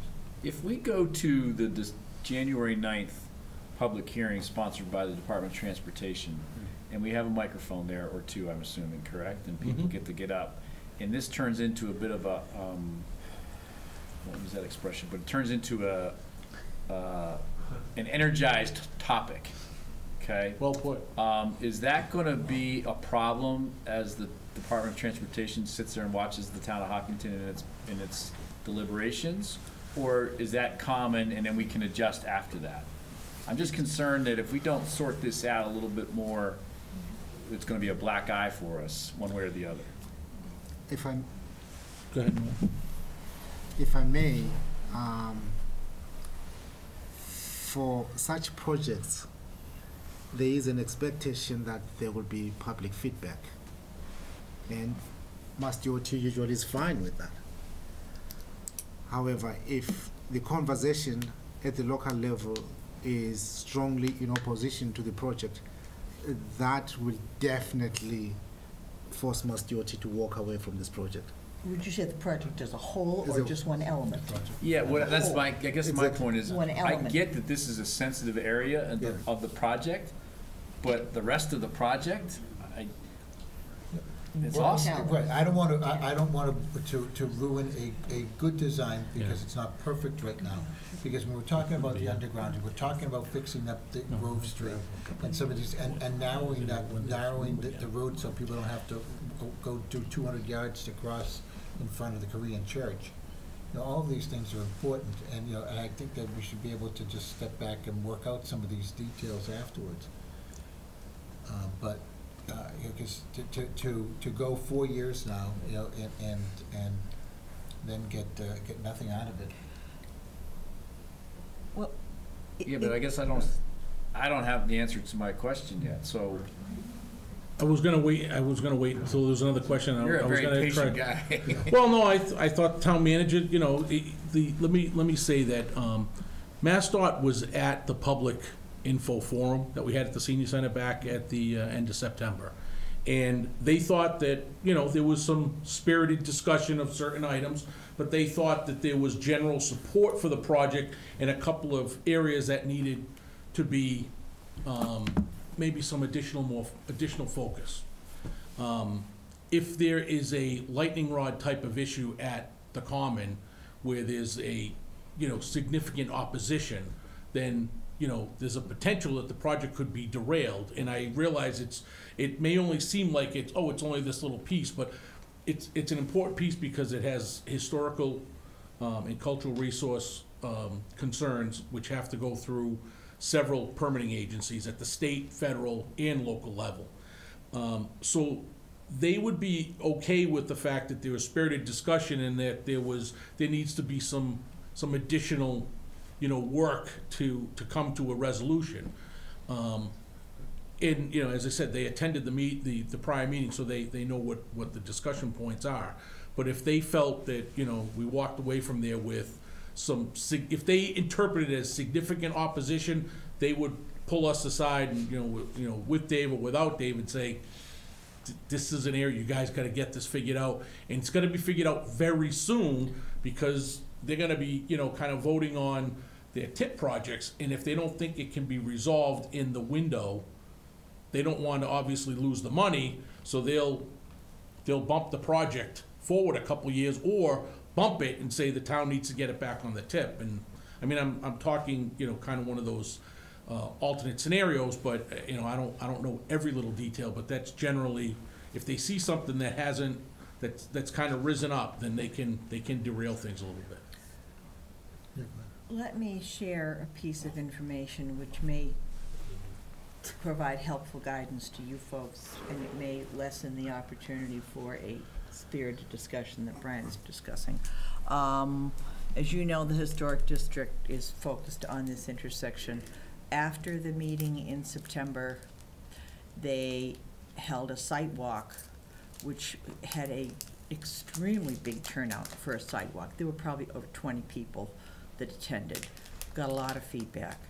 They received a lot of letters with concerns from veterans with the import of the Veterans Triangle, from the Upper Charles Trails Committee relative to the bike path, from the Marathon Committee relative to how it's used for marathon setup, from neighbors who feel quite certain that a lot of the traffic will be cutting down their side streets. There were a lot of aspects. There were people that felt, from a safety standpoint, Marathon Way serves as a very nice, safe secondary road for parking, strollers. You're setting up something like a polyart. It's a wonderful secondary, safe secondary access when you're setting up something on the common.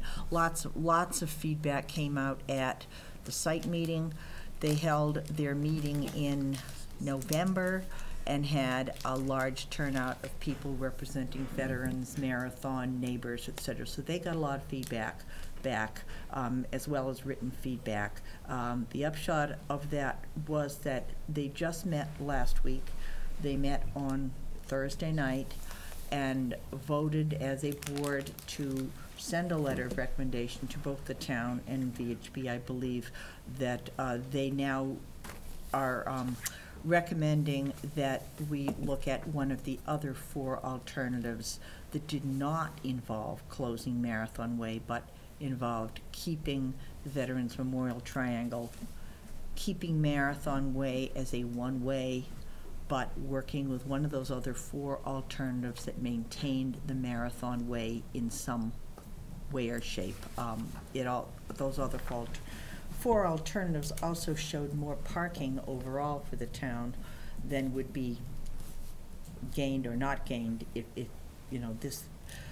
went forth. So I know I did talk with the chairman, or contact the chairman this afternoon asking where the letter was. She said she hadn't had a chance to send it since Thursday, but that will be forthcoming. So I know there's a couple people just in the audience, in the community tonight, who had concerns about Marathon Way, and I just did want to report that is a recommendation that will be coming from the district to look to one of those alternatives as opposed to closing Marathon Way.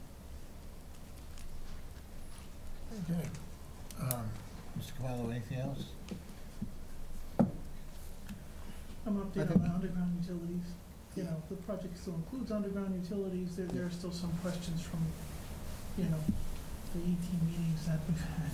You know, proceeding with that and the cost of that. And we presented those costs at the public hearing. And just in general, questions from the public. You know, will the project be going to town meeting? Obviously, there's easements involved, so again, there would be, obviously, this project would be planned to go to town meeting this town meeting in order to meet the TIP schedule, so. And, you know, the project manager, sooner than later, as John had mentioned, as a town, we've got to come to a resolution on it. You know, there's This area. lots of parts, there's, some people are upset about parking, some people are upset about everything. But again, we have to look at this from 10,000 feet, and hopefully, that there's more good than bad in the entire project.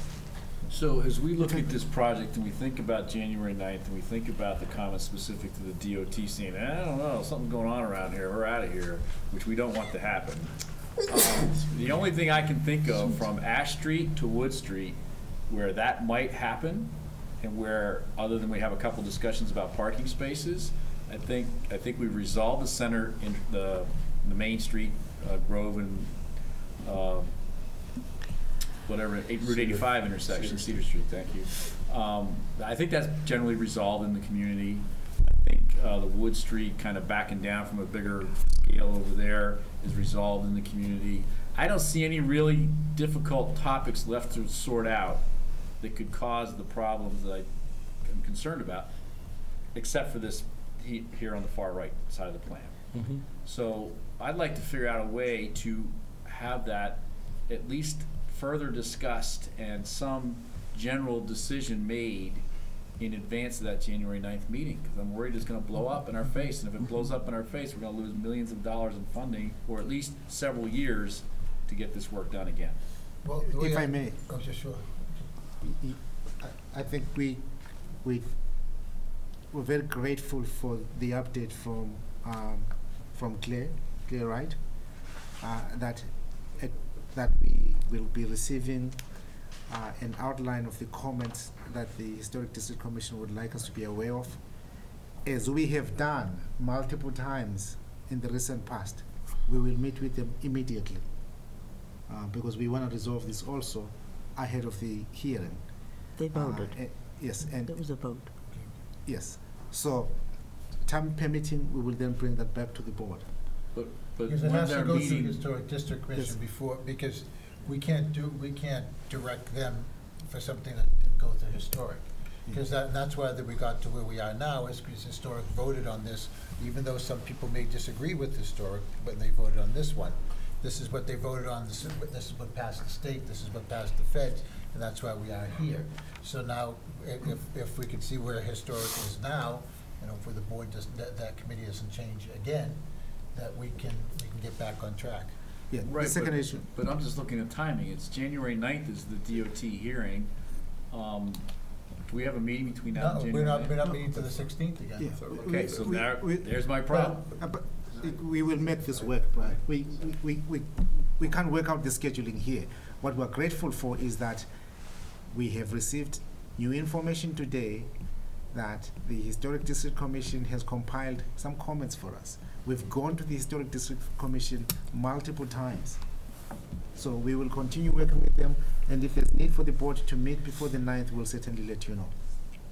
So we don't have to necessarily vote any changes before the 9th, correct? Vote to support any changes. again, for us, it is important that we get to the town, to the public hearing, the Mass DOT-sponsored public hearing, with clear positions from town boards.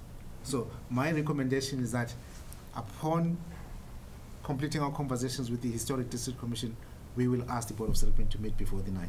Okay. And then a couple other things. There was a comment made earlier regarding Church Street.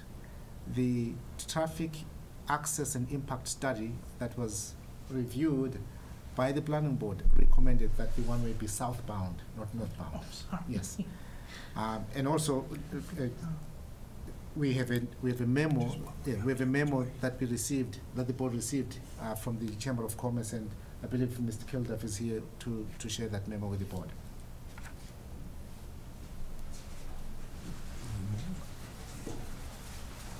Don't sit there.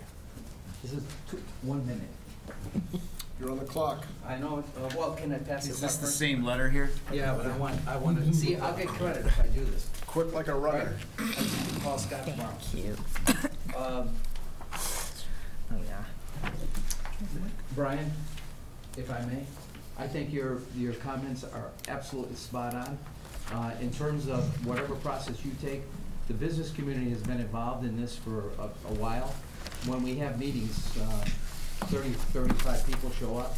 There's a lot of interest in this, but we'd be willing, prior to that January 9th meeting, to bring that group together to review some sort of recommended change around the common. I think it's absolutely critical. If anybody underestimates what could happen at that meeting, it's a mistake. So we're happy to put our strength, interest, and enthusiasm behind that, and we'll hold a meeting, if you want, with property owners and business owners prior to that 9th meeting, if it's helpful. Your call. Just let us know. Thank you very much, Tim.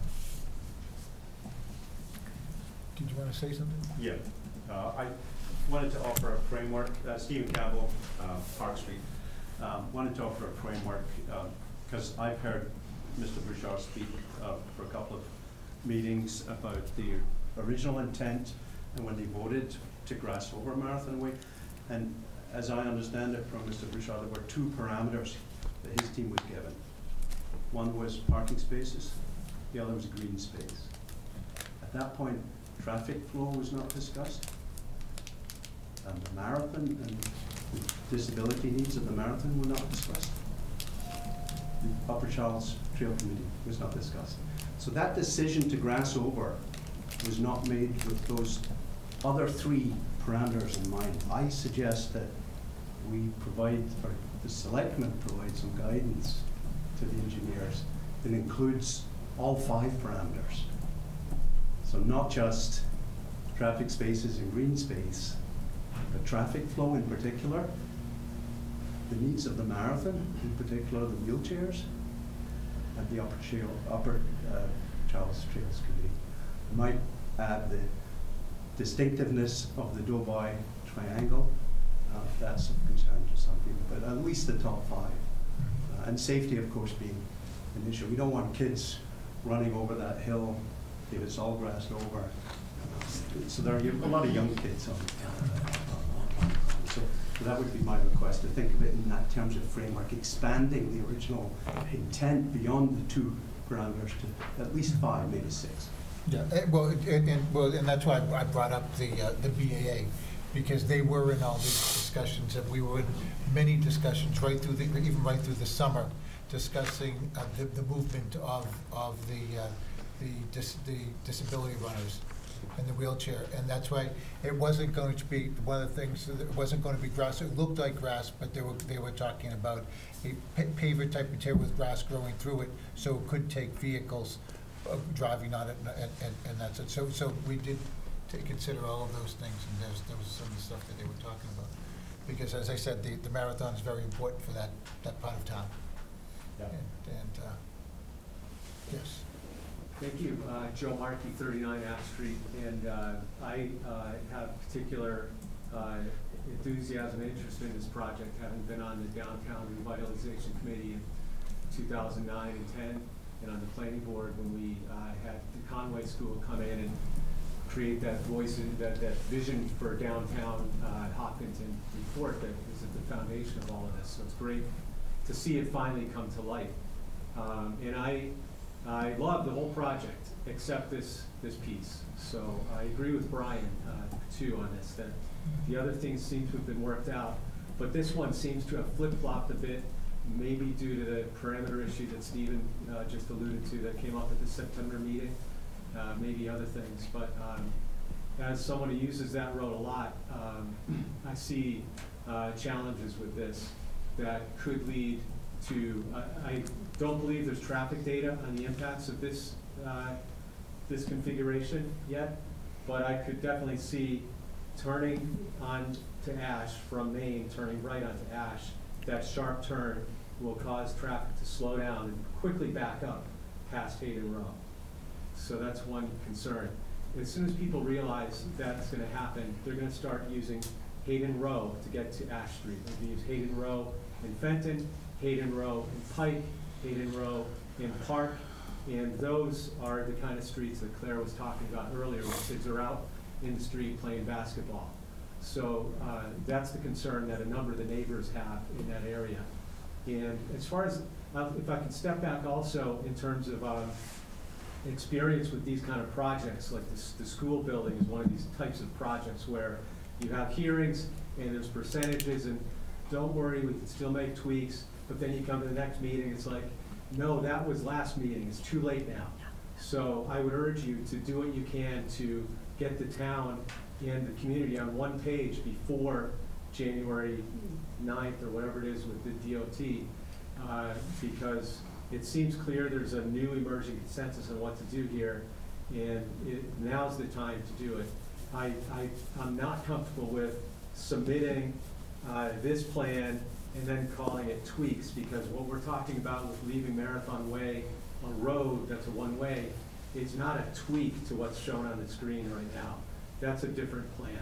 So I think we need to be very clear to the state in early January where we are. Well, to that, I think the only thing we have to keep in mind is that at this point for the January 9th meeting, the only thing that we might even be able to vote on is what came out of Historic District, because other than that, we're stuck, isn't it?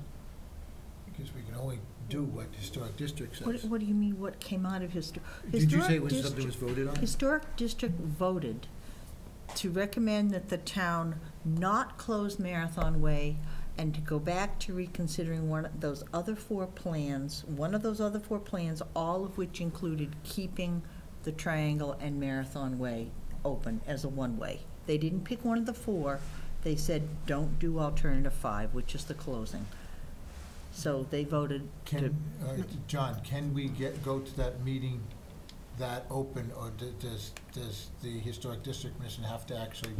Well, I mean, if the Historic District Commission has voted and sent the letter, it's I don't want to say it's too late, but it's like, it's now going to be part of the public record. So we're going to have to look to modify those options. I'm saying that the plan that's on the screen now is what's been submitted to DOT, but they will take the input of the Historic District Commission as because of the cultural asset of the Common and the Doughboy.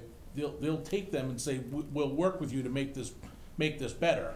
It's just, we just have to be cautious of the, this is a major issue and it's gonna cause a delay in the project. I think, maybe, we'll have to think about the right strategy at the public hearing to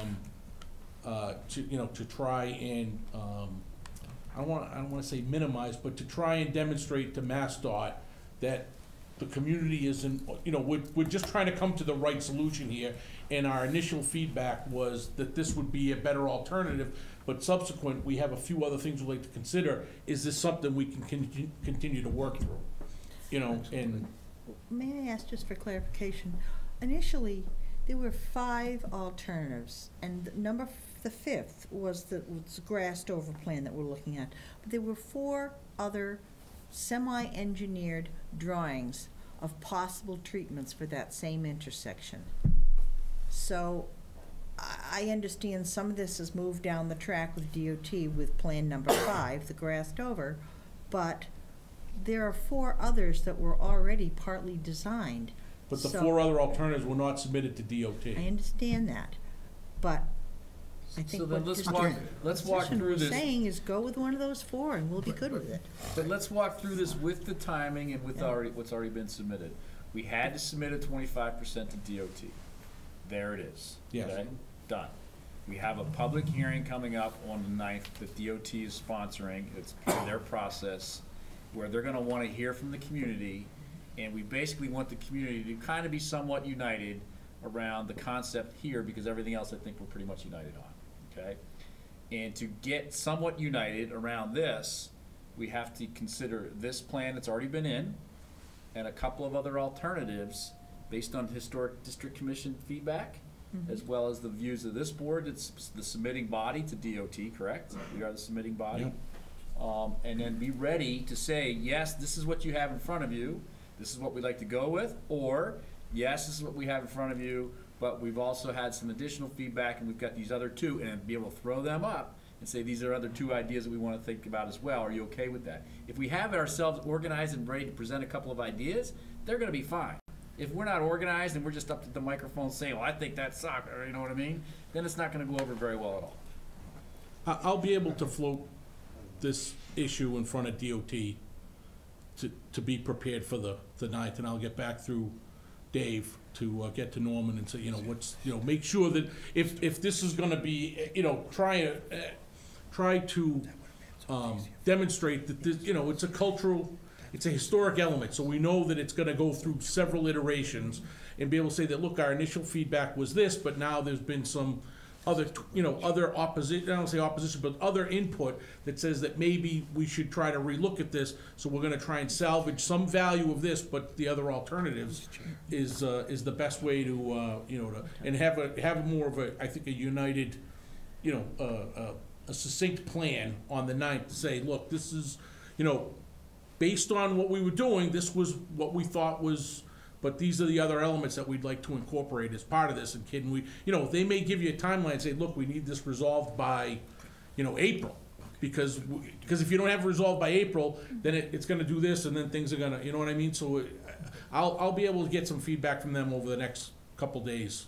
I did inform them after I went to the Historic District Commission a few weeks ago, in November, that there was some, discussion about the marathon and the closing of this, and there might be some, some alternatives that might need to be relooked at.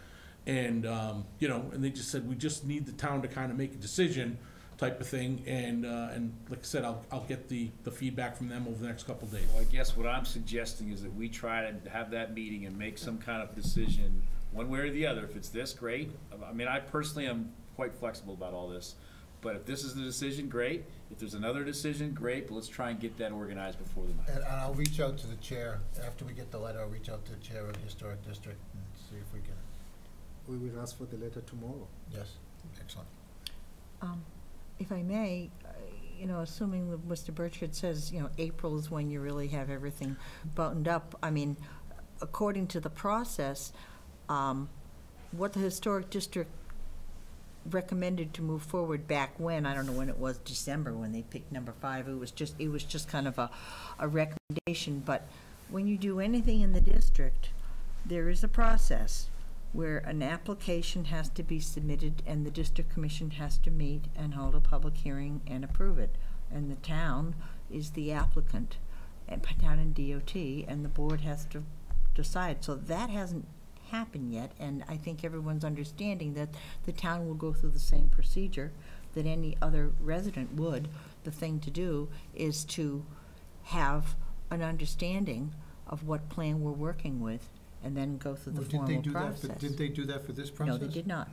No, there was never an application submitted. This is a preliminary design. Preliminary. No. No, but we wouldn't petition the Historic District Commission to make a change in anything until we got through this public hearing process. And the feedback, the information that we heard back from the Historic District Commission and, on the 5 alternatives was they thought this was one that they supported.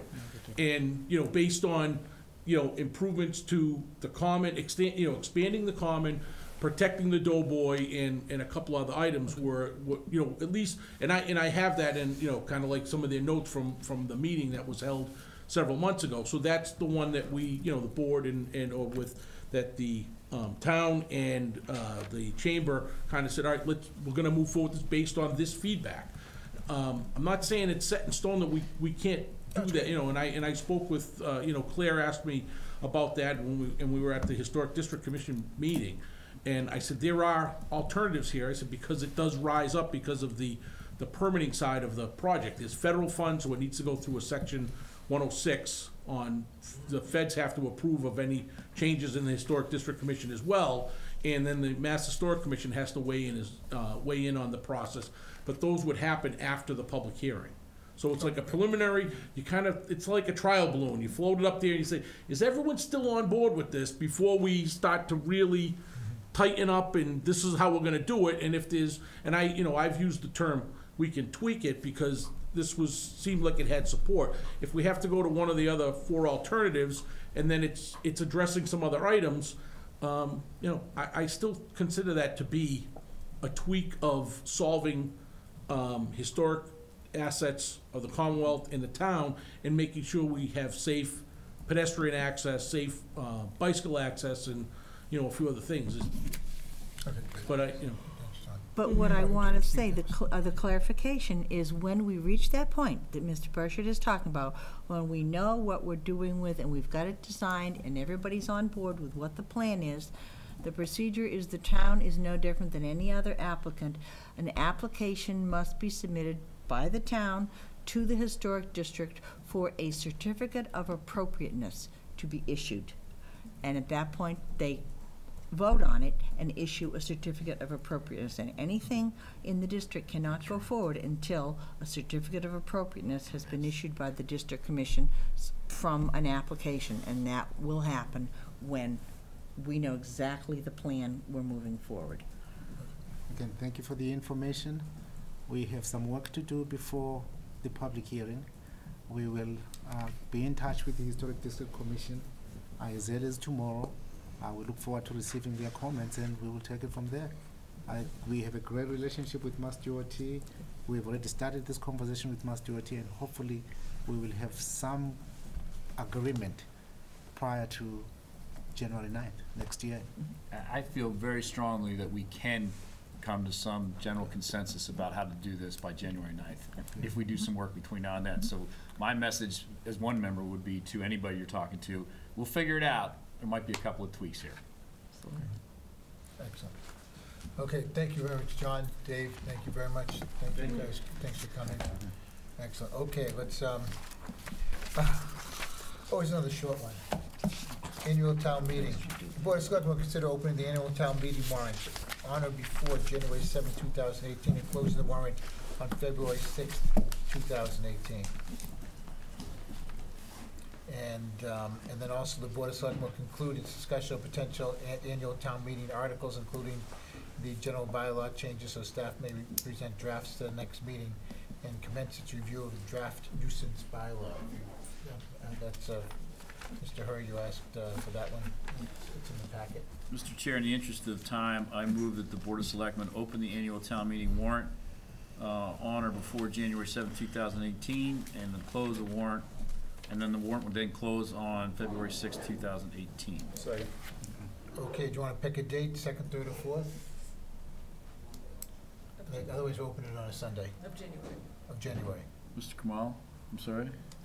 January 2nd. January 2nd. January 2nd. The 7th is a Sunday.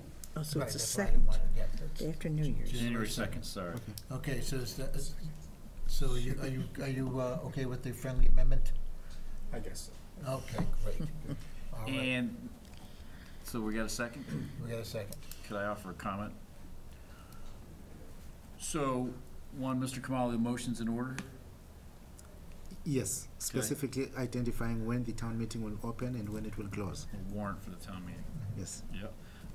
Secondly, the dates of the opening and closing, at least the closing following the opening, are accurate, and there's enough time there?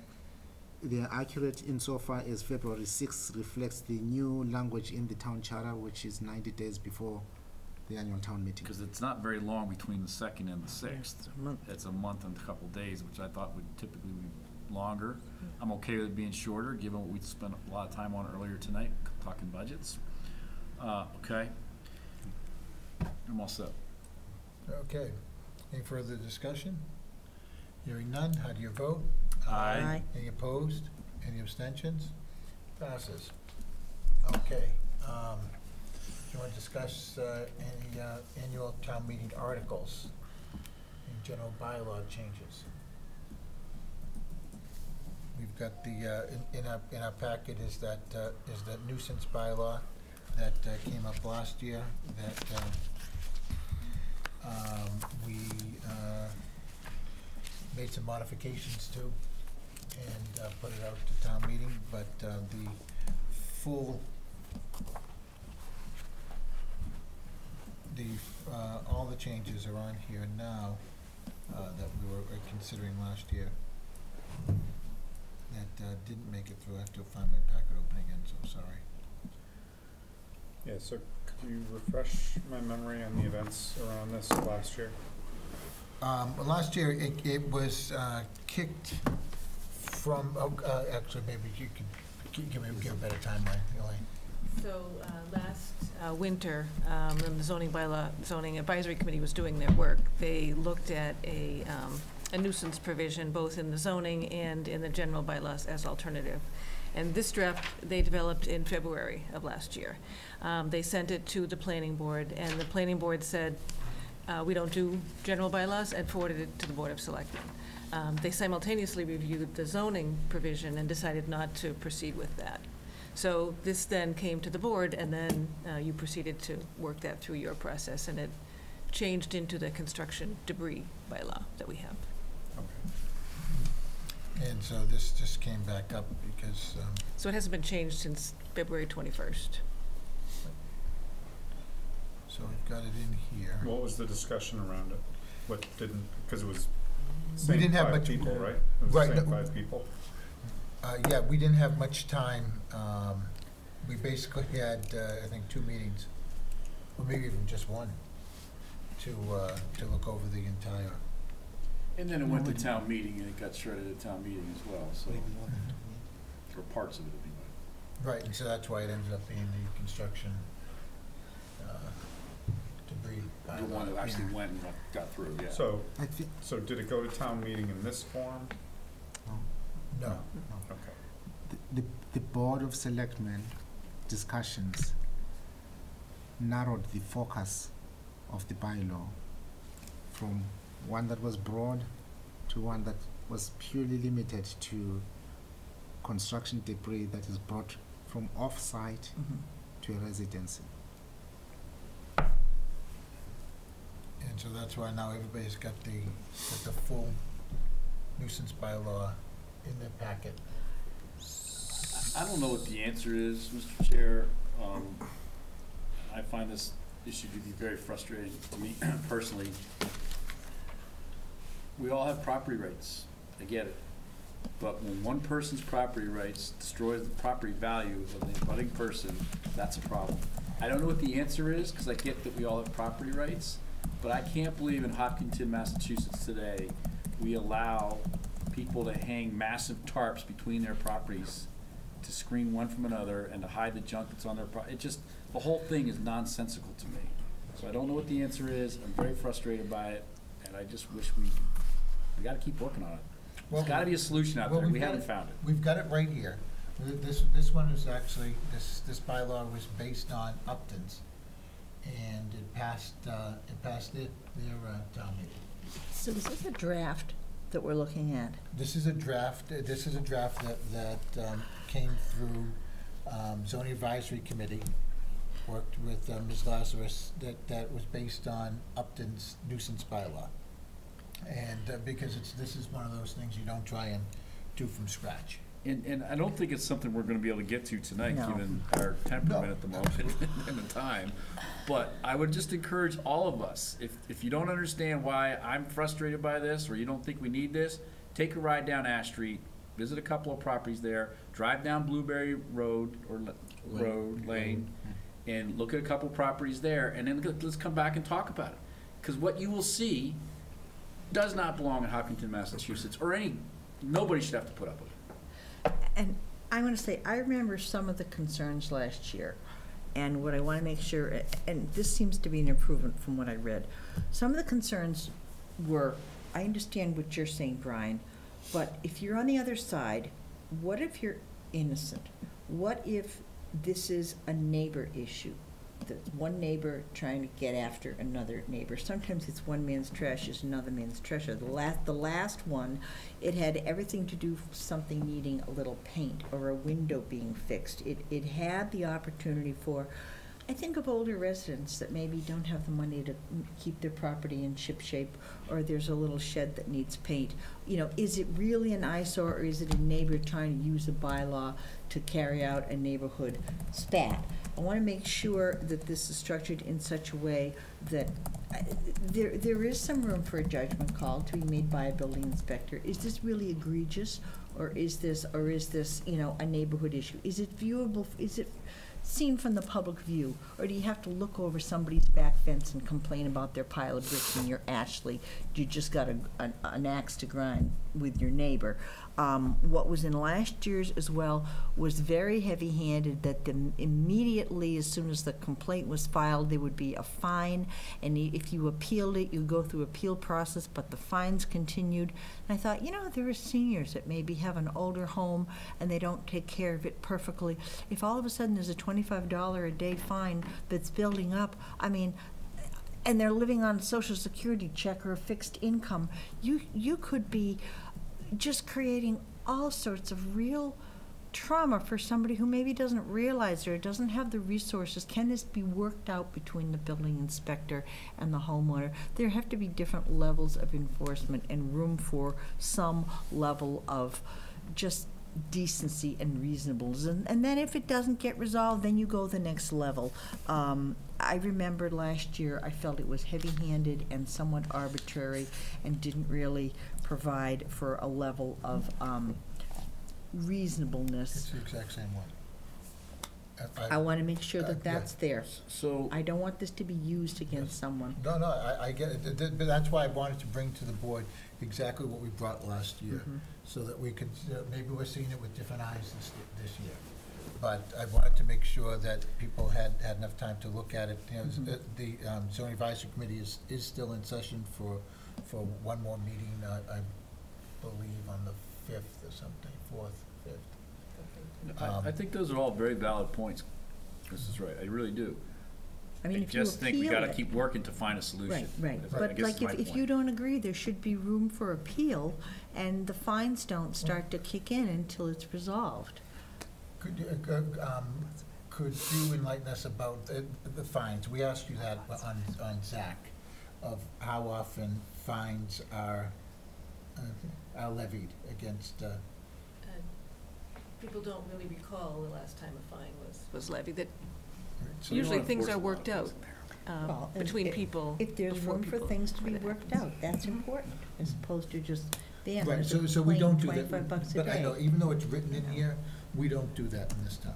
Well- It's in here, you know, that came up because we actually, on Zach. Glad we're spending so much time on this then. Well, no, we had to, because last year, we weren't going to, we did spend time on it and reduced it to. Well, I don't think we should really get into it tonight, because this can be a pretty big issue.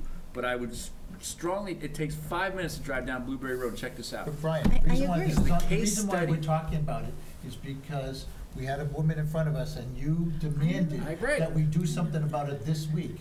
And so that's why it's on here, is because you wanted it this week, and that's why we're giving some time to it. And we, you know, and so we'll give it some time, and then we can look it over and bring it up on the 16th again.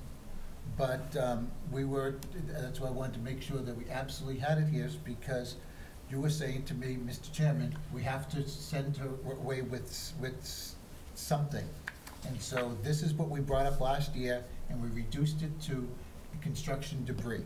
Now, if we want to put some more teeth into the construction debris or put this one through, let's do it. But otherwise, We can't just use it as, you know, as FaceTime to say to people, we think All about right, you. I appreciate you putting it on tonight's agenda.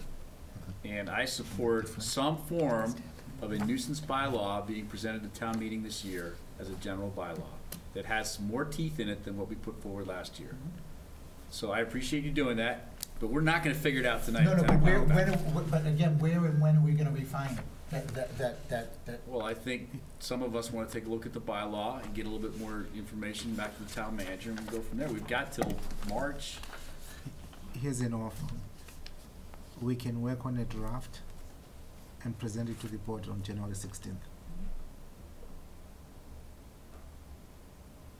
And board members, in between now and January 16th, feel free to call us with your input. Well, I mean, I just gotta say that whenever if I have a concern and somebody says to me, well, that's because it never would happen, and we never do that, it's never gonna happen, that doesn't satisfy me. I mean, as long as the potential is there to say, but it would never happen, that doesn't cut it. No, but I wanted to Yeah. leave your fears that Yeah. people are hit with the $300 fine immediately, because, again, you know, in recent memory, there have not been any fine. I know, But we if do the have to look at potential is this. there, then the potential is still there. Last But- year, you said that we didn't have enough time to look at it. We didn't. So now we have 4 weeks. Right. We have 4 weeks to look at this before January 16th and get information back to the town manager. And I did notice that under state law, relative to buildings, the selectmen already, under chapter 139, section 1, has the ability, if it's a dilapidated building. It doesn't cover things like the junk pile, but chapter 139, section 1. What Mr. Herr may consider dilapidated versus what I may, or Mr. Catino, or you, or Mr. Sestari is subjective. Well, I'm just saying it's already in the Okay. state law that the All right, selectmen have the ability. All right, so, okay, let's end discussion on this right now, and let's move, okay, so, in the interest of time now, we have 4 weeks, we'll get everybody get their information to the town manager's office. Okay, board liaison reports and board invites. Were there, this item on the agenda wasn't only specific to that, was it? Says the Board of Selectmen will conclude its Oh, yeah, well, this was the only. discussion. Did we start? Yeah, we did. Potential annual town meeting Yeah, we did articles, last week, including general and this was the bylaw. only one that came up.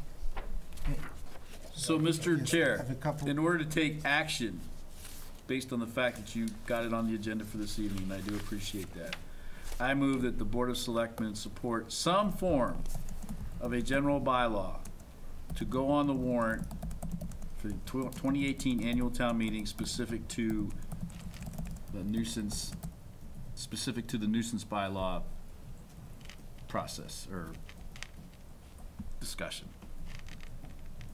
I'm gonna abstain Yeah. from that. It's not specific enough. I'm not gonna agree to anything that I don't have the specifics in front of me. Oh, Brian, how I about, mean, what's it mean to say I approve some form? I mean, we're gonna have to go through and specify the form, and then I could disagree with that. Well, no, the actual, no, Brian's not that off. It's the, including any general bylaw changes so that the staff may present drafts at the next meeting. So it is what Norman was talking about. Because we have a draft in front of us now. We're gonna make changes to it, and then they'll present another draft to us in 4 weeks. Okay, so That's fine. if he's gonna do that, then there doesn't need to be a motion to make him do that. Yeah. I'm okay with that. I withdraw my motion. Okay. Ill-advised motion, I second. I withdraw my dissension. No, Mike Richards, right. but not my tone of voice. Okay, this was one feisty meeting, you guys, okay. All right. So there's nothing else we need to discuss about Were there other any articles? Well, does anybody have any articles they want to bring up? That's- You know, we asked that last week, and this was the only one that came up. Do you have any? I'm good. Mr. Kamalo, is there anything else that? Yeah. Yes. Excellent. We have 2 and potentially 3. One is we're talking with our special cable counsel with regard to some recent case law developments. It appears the town may need to approve or to consider an article that will designate the use of the funds that we receive through the cable licensing process. We're still looking into that, and as we want to get the okay from the board to continue looking into that and have that as a potential article. That's one. The second issue is we've also received feedback from our auditors, from the town's new auditors, that we may need to take an additional step in approving the OPEP trust fund. And we're discussing that issue with the town council. And then the third issue which came up, I think from the discussion earlier, is the need to create a revolving fund for the new fields. So we're putting the board on notice that we may have that on the warrant. Anything on fire station or any of that kind of stuff? We have to talk about that. Land purchases come as part of the budget process. And we're gonna, in the research on that revolving fund, we're gonna verify that we can set it up where it would be paying for the construction costs, construction loan. Yes, in fact, a related issue that didn't come up earlier tonight, but I was thinking of during the discussion, is that this is a partnership between the school department and an enterprise department, and how do we commingle the two? So as he goes through that process, I don't see the revenue coming in paying the full construction note. But I think a portion of the construction note is doable, and I think not a bad idea. The other part would be raised by private funds? Private funds, taxpayers, I mean, we can piece it all together. But I would be uncomfortable saying, let's set up this revolving fund article that says it's gonna pay you the construction note for the fields. Because I just don't know if there's revenues that can pay that kind of note. I mean, but a portion of the construction note would make sense, and that portion then can be a buck or it can be $100 well, grand. I mean, I think, that conversation can take place when we have more time. Right. But I would think that if it was gonna be enough to fund the resurfacing in 10 years, I don't know how long the note for the construction is gonna be, whether it's gonna be 10 years or 15 or 20, but, you should be able to, if it's 20 especially, you should be able to fund So that. let's explore it, but just say pay the note, I don't know if that's doable, let's explore all options to pay the note. Eligible, the funds in there are eligible to pay the note, is what I'm saying. Okay. And if I may too, it's not unusual for the board to ask, again, going back to the enterprise fund, to repay the general fund. Some of these projects, the board has done that before. Mr. We're Kamala. supposed to have done that before too. When I spoke of that park department, the school committee said that they don't have any discretion over that. I'd like to explore to see, without saying it on camera, I'd like to explore to see what we need to do to get that underway. Yeah. We'll have to do a charter review.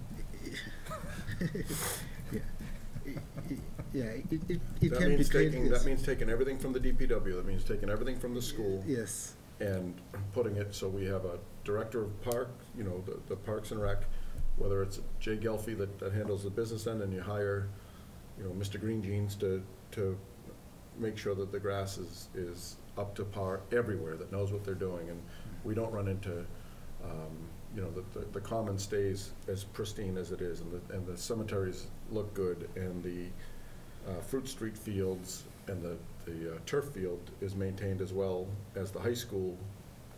I think it's important to have someone in here that knows what they're doing to oversee the entire thing, and to allocate the funds appropriately to have that, and to make sure that the area at the water towers is green, and the area around the tennis courts look nice, and the Fruit Street and everywhere.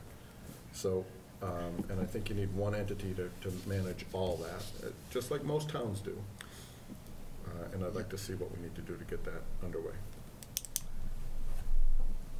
It can be done by agreement and not necessarily through a charter change. We've gone down this road before, Brian, you know. So I love it. I love the idea. We'd have to get our colleagues in the school committee to love it, and Parks and Rec as well. But didn't the school committee just say that they have nothing to do with it? No, they have nothing to do with initiating the idea. The creation of the department. Okay. But They have a their own lot to buildings say and about grounds. the facilities that they're currently controlling. Exactly. Okay, board liaison, reports. All mine were covered here tonight. I know mine too. So we had a really good meeting the other day at the elementary school building committee. They're significantly under budget at this point. And they're you know, they've met all their benchmarks as far as the time goes. It's coming along nicely, and we're looking to continue to stay under budget and stay tight. Excellent. Mr. Starry? I heard that the Cultural Council got together. Yeah, and what can you report from that meeting? They got some new people to join. That's right. Nothing new that I didn't report last meeting. All right. Future board agenda items. Anybody have anything? To have a wrestling ring. Okay, that's great. Everybody, hey, thank you very much, everybody, for joining us tonight. We should see if we can get kind of fun and feisty at times. Motion to adjourn. Okay, and just like to wish everybody a Merry Christmas and a Happy New Year. We'll be back on January 16th, same time, same channel. Aye. Aye. Hi. Any opposed, any abstentions? Motion passes. We're adjourned. Thank you very much. Thank you. Merry Christmas.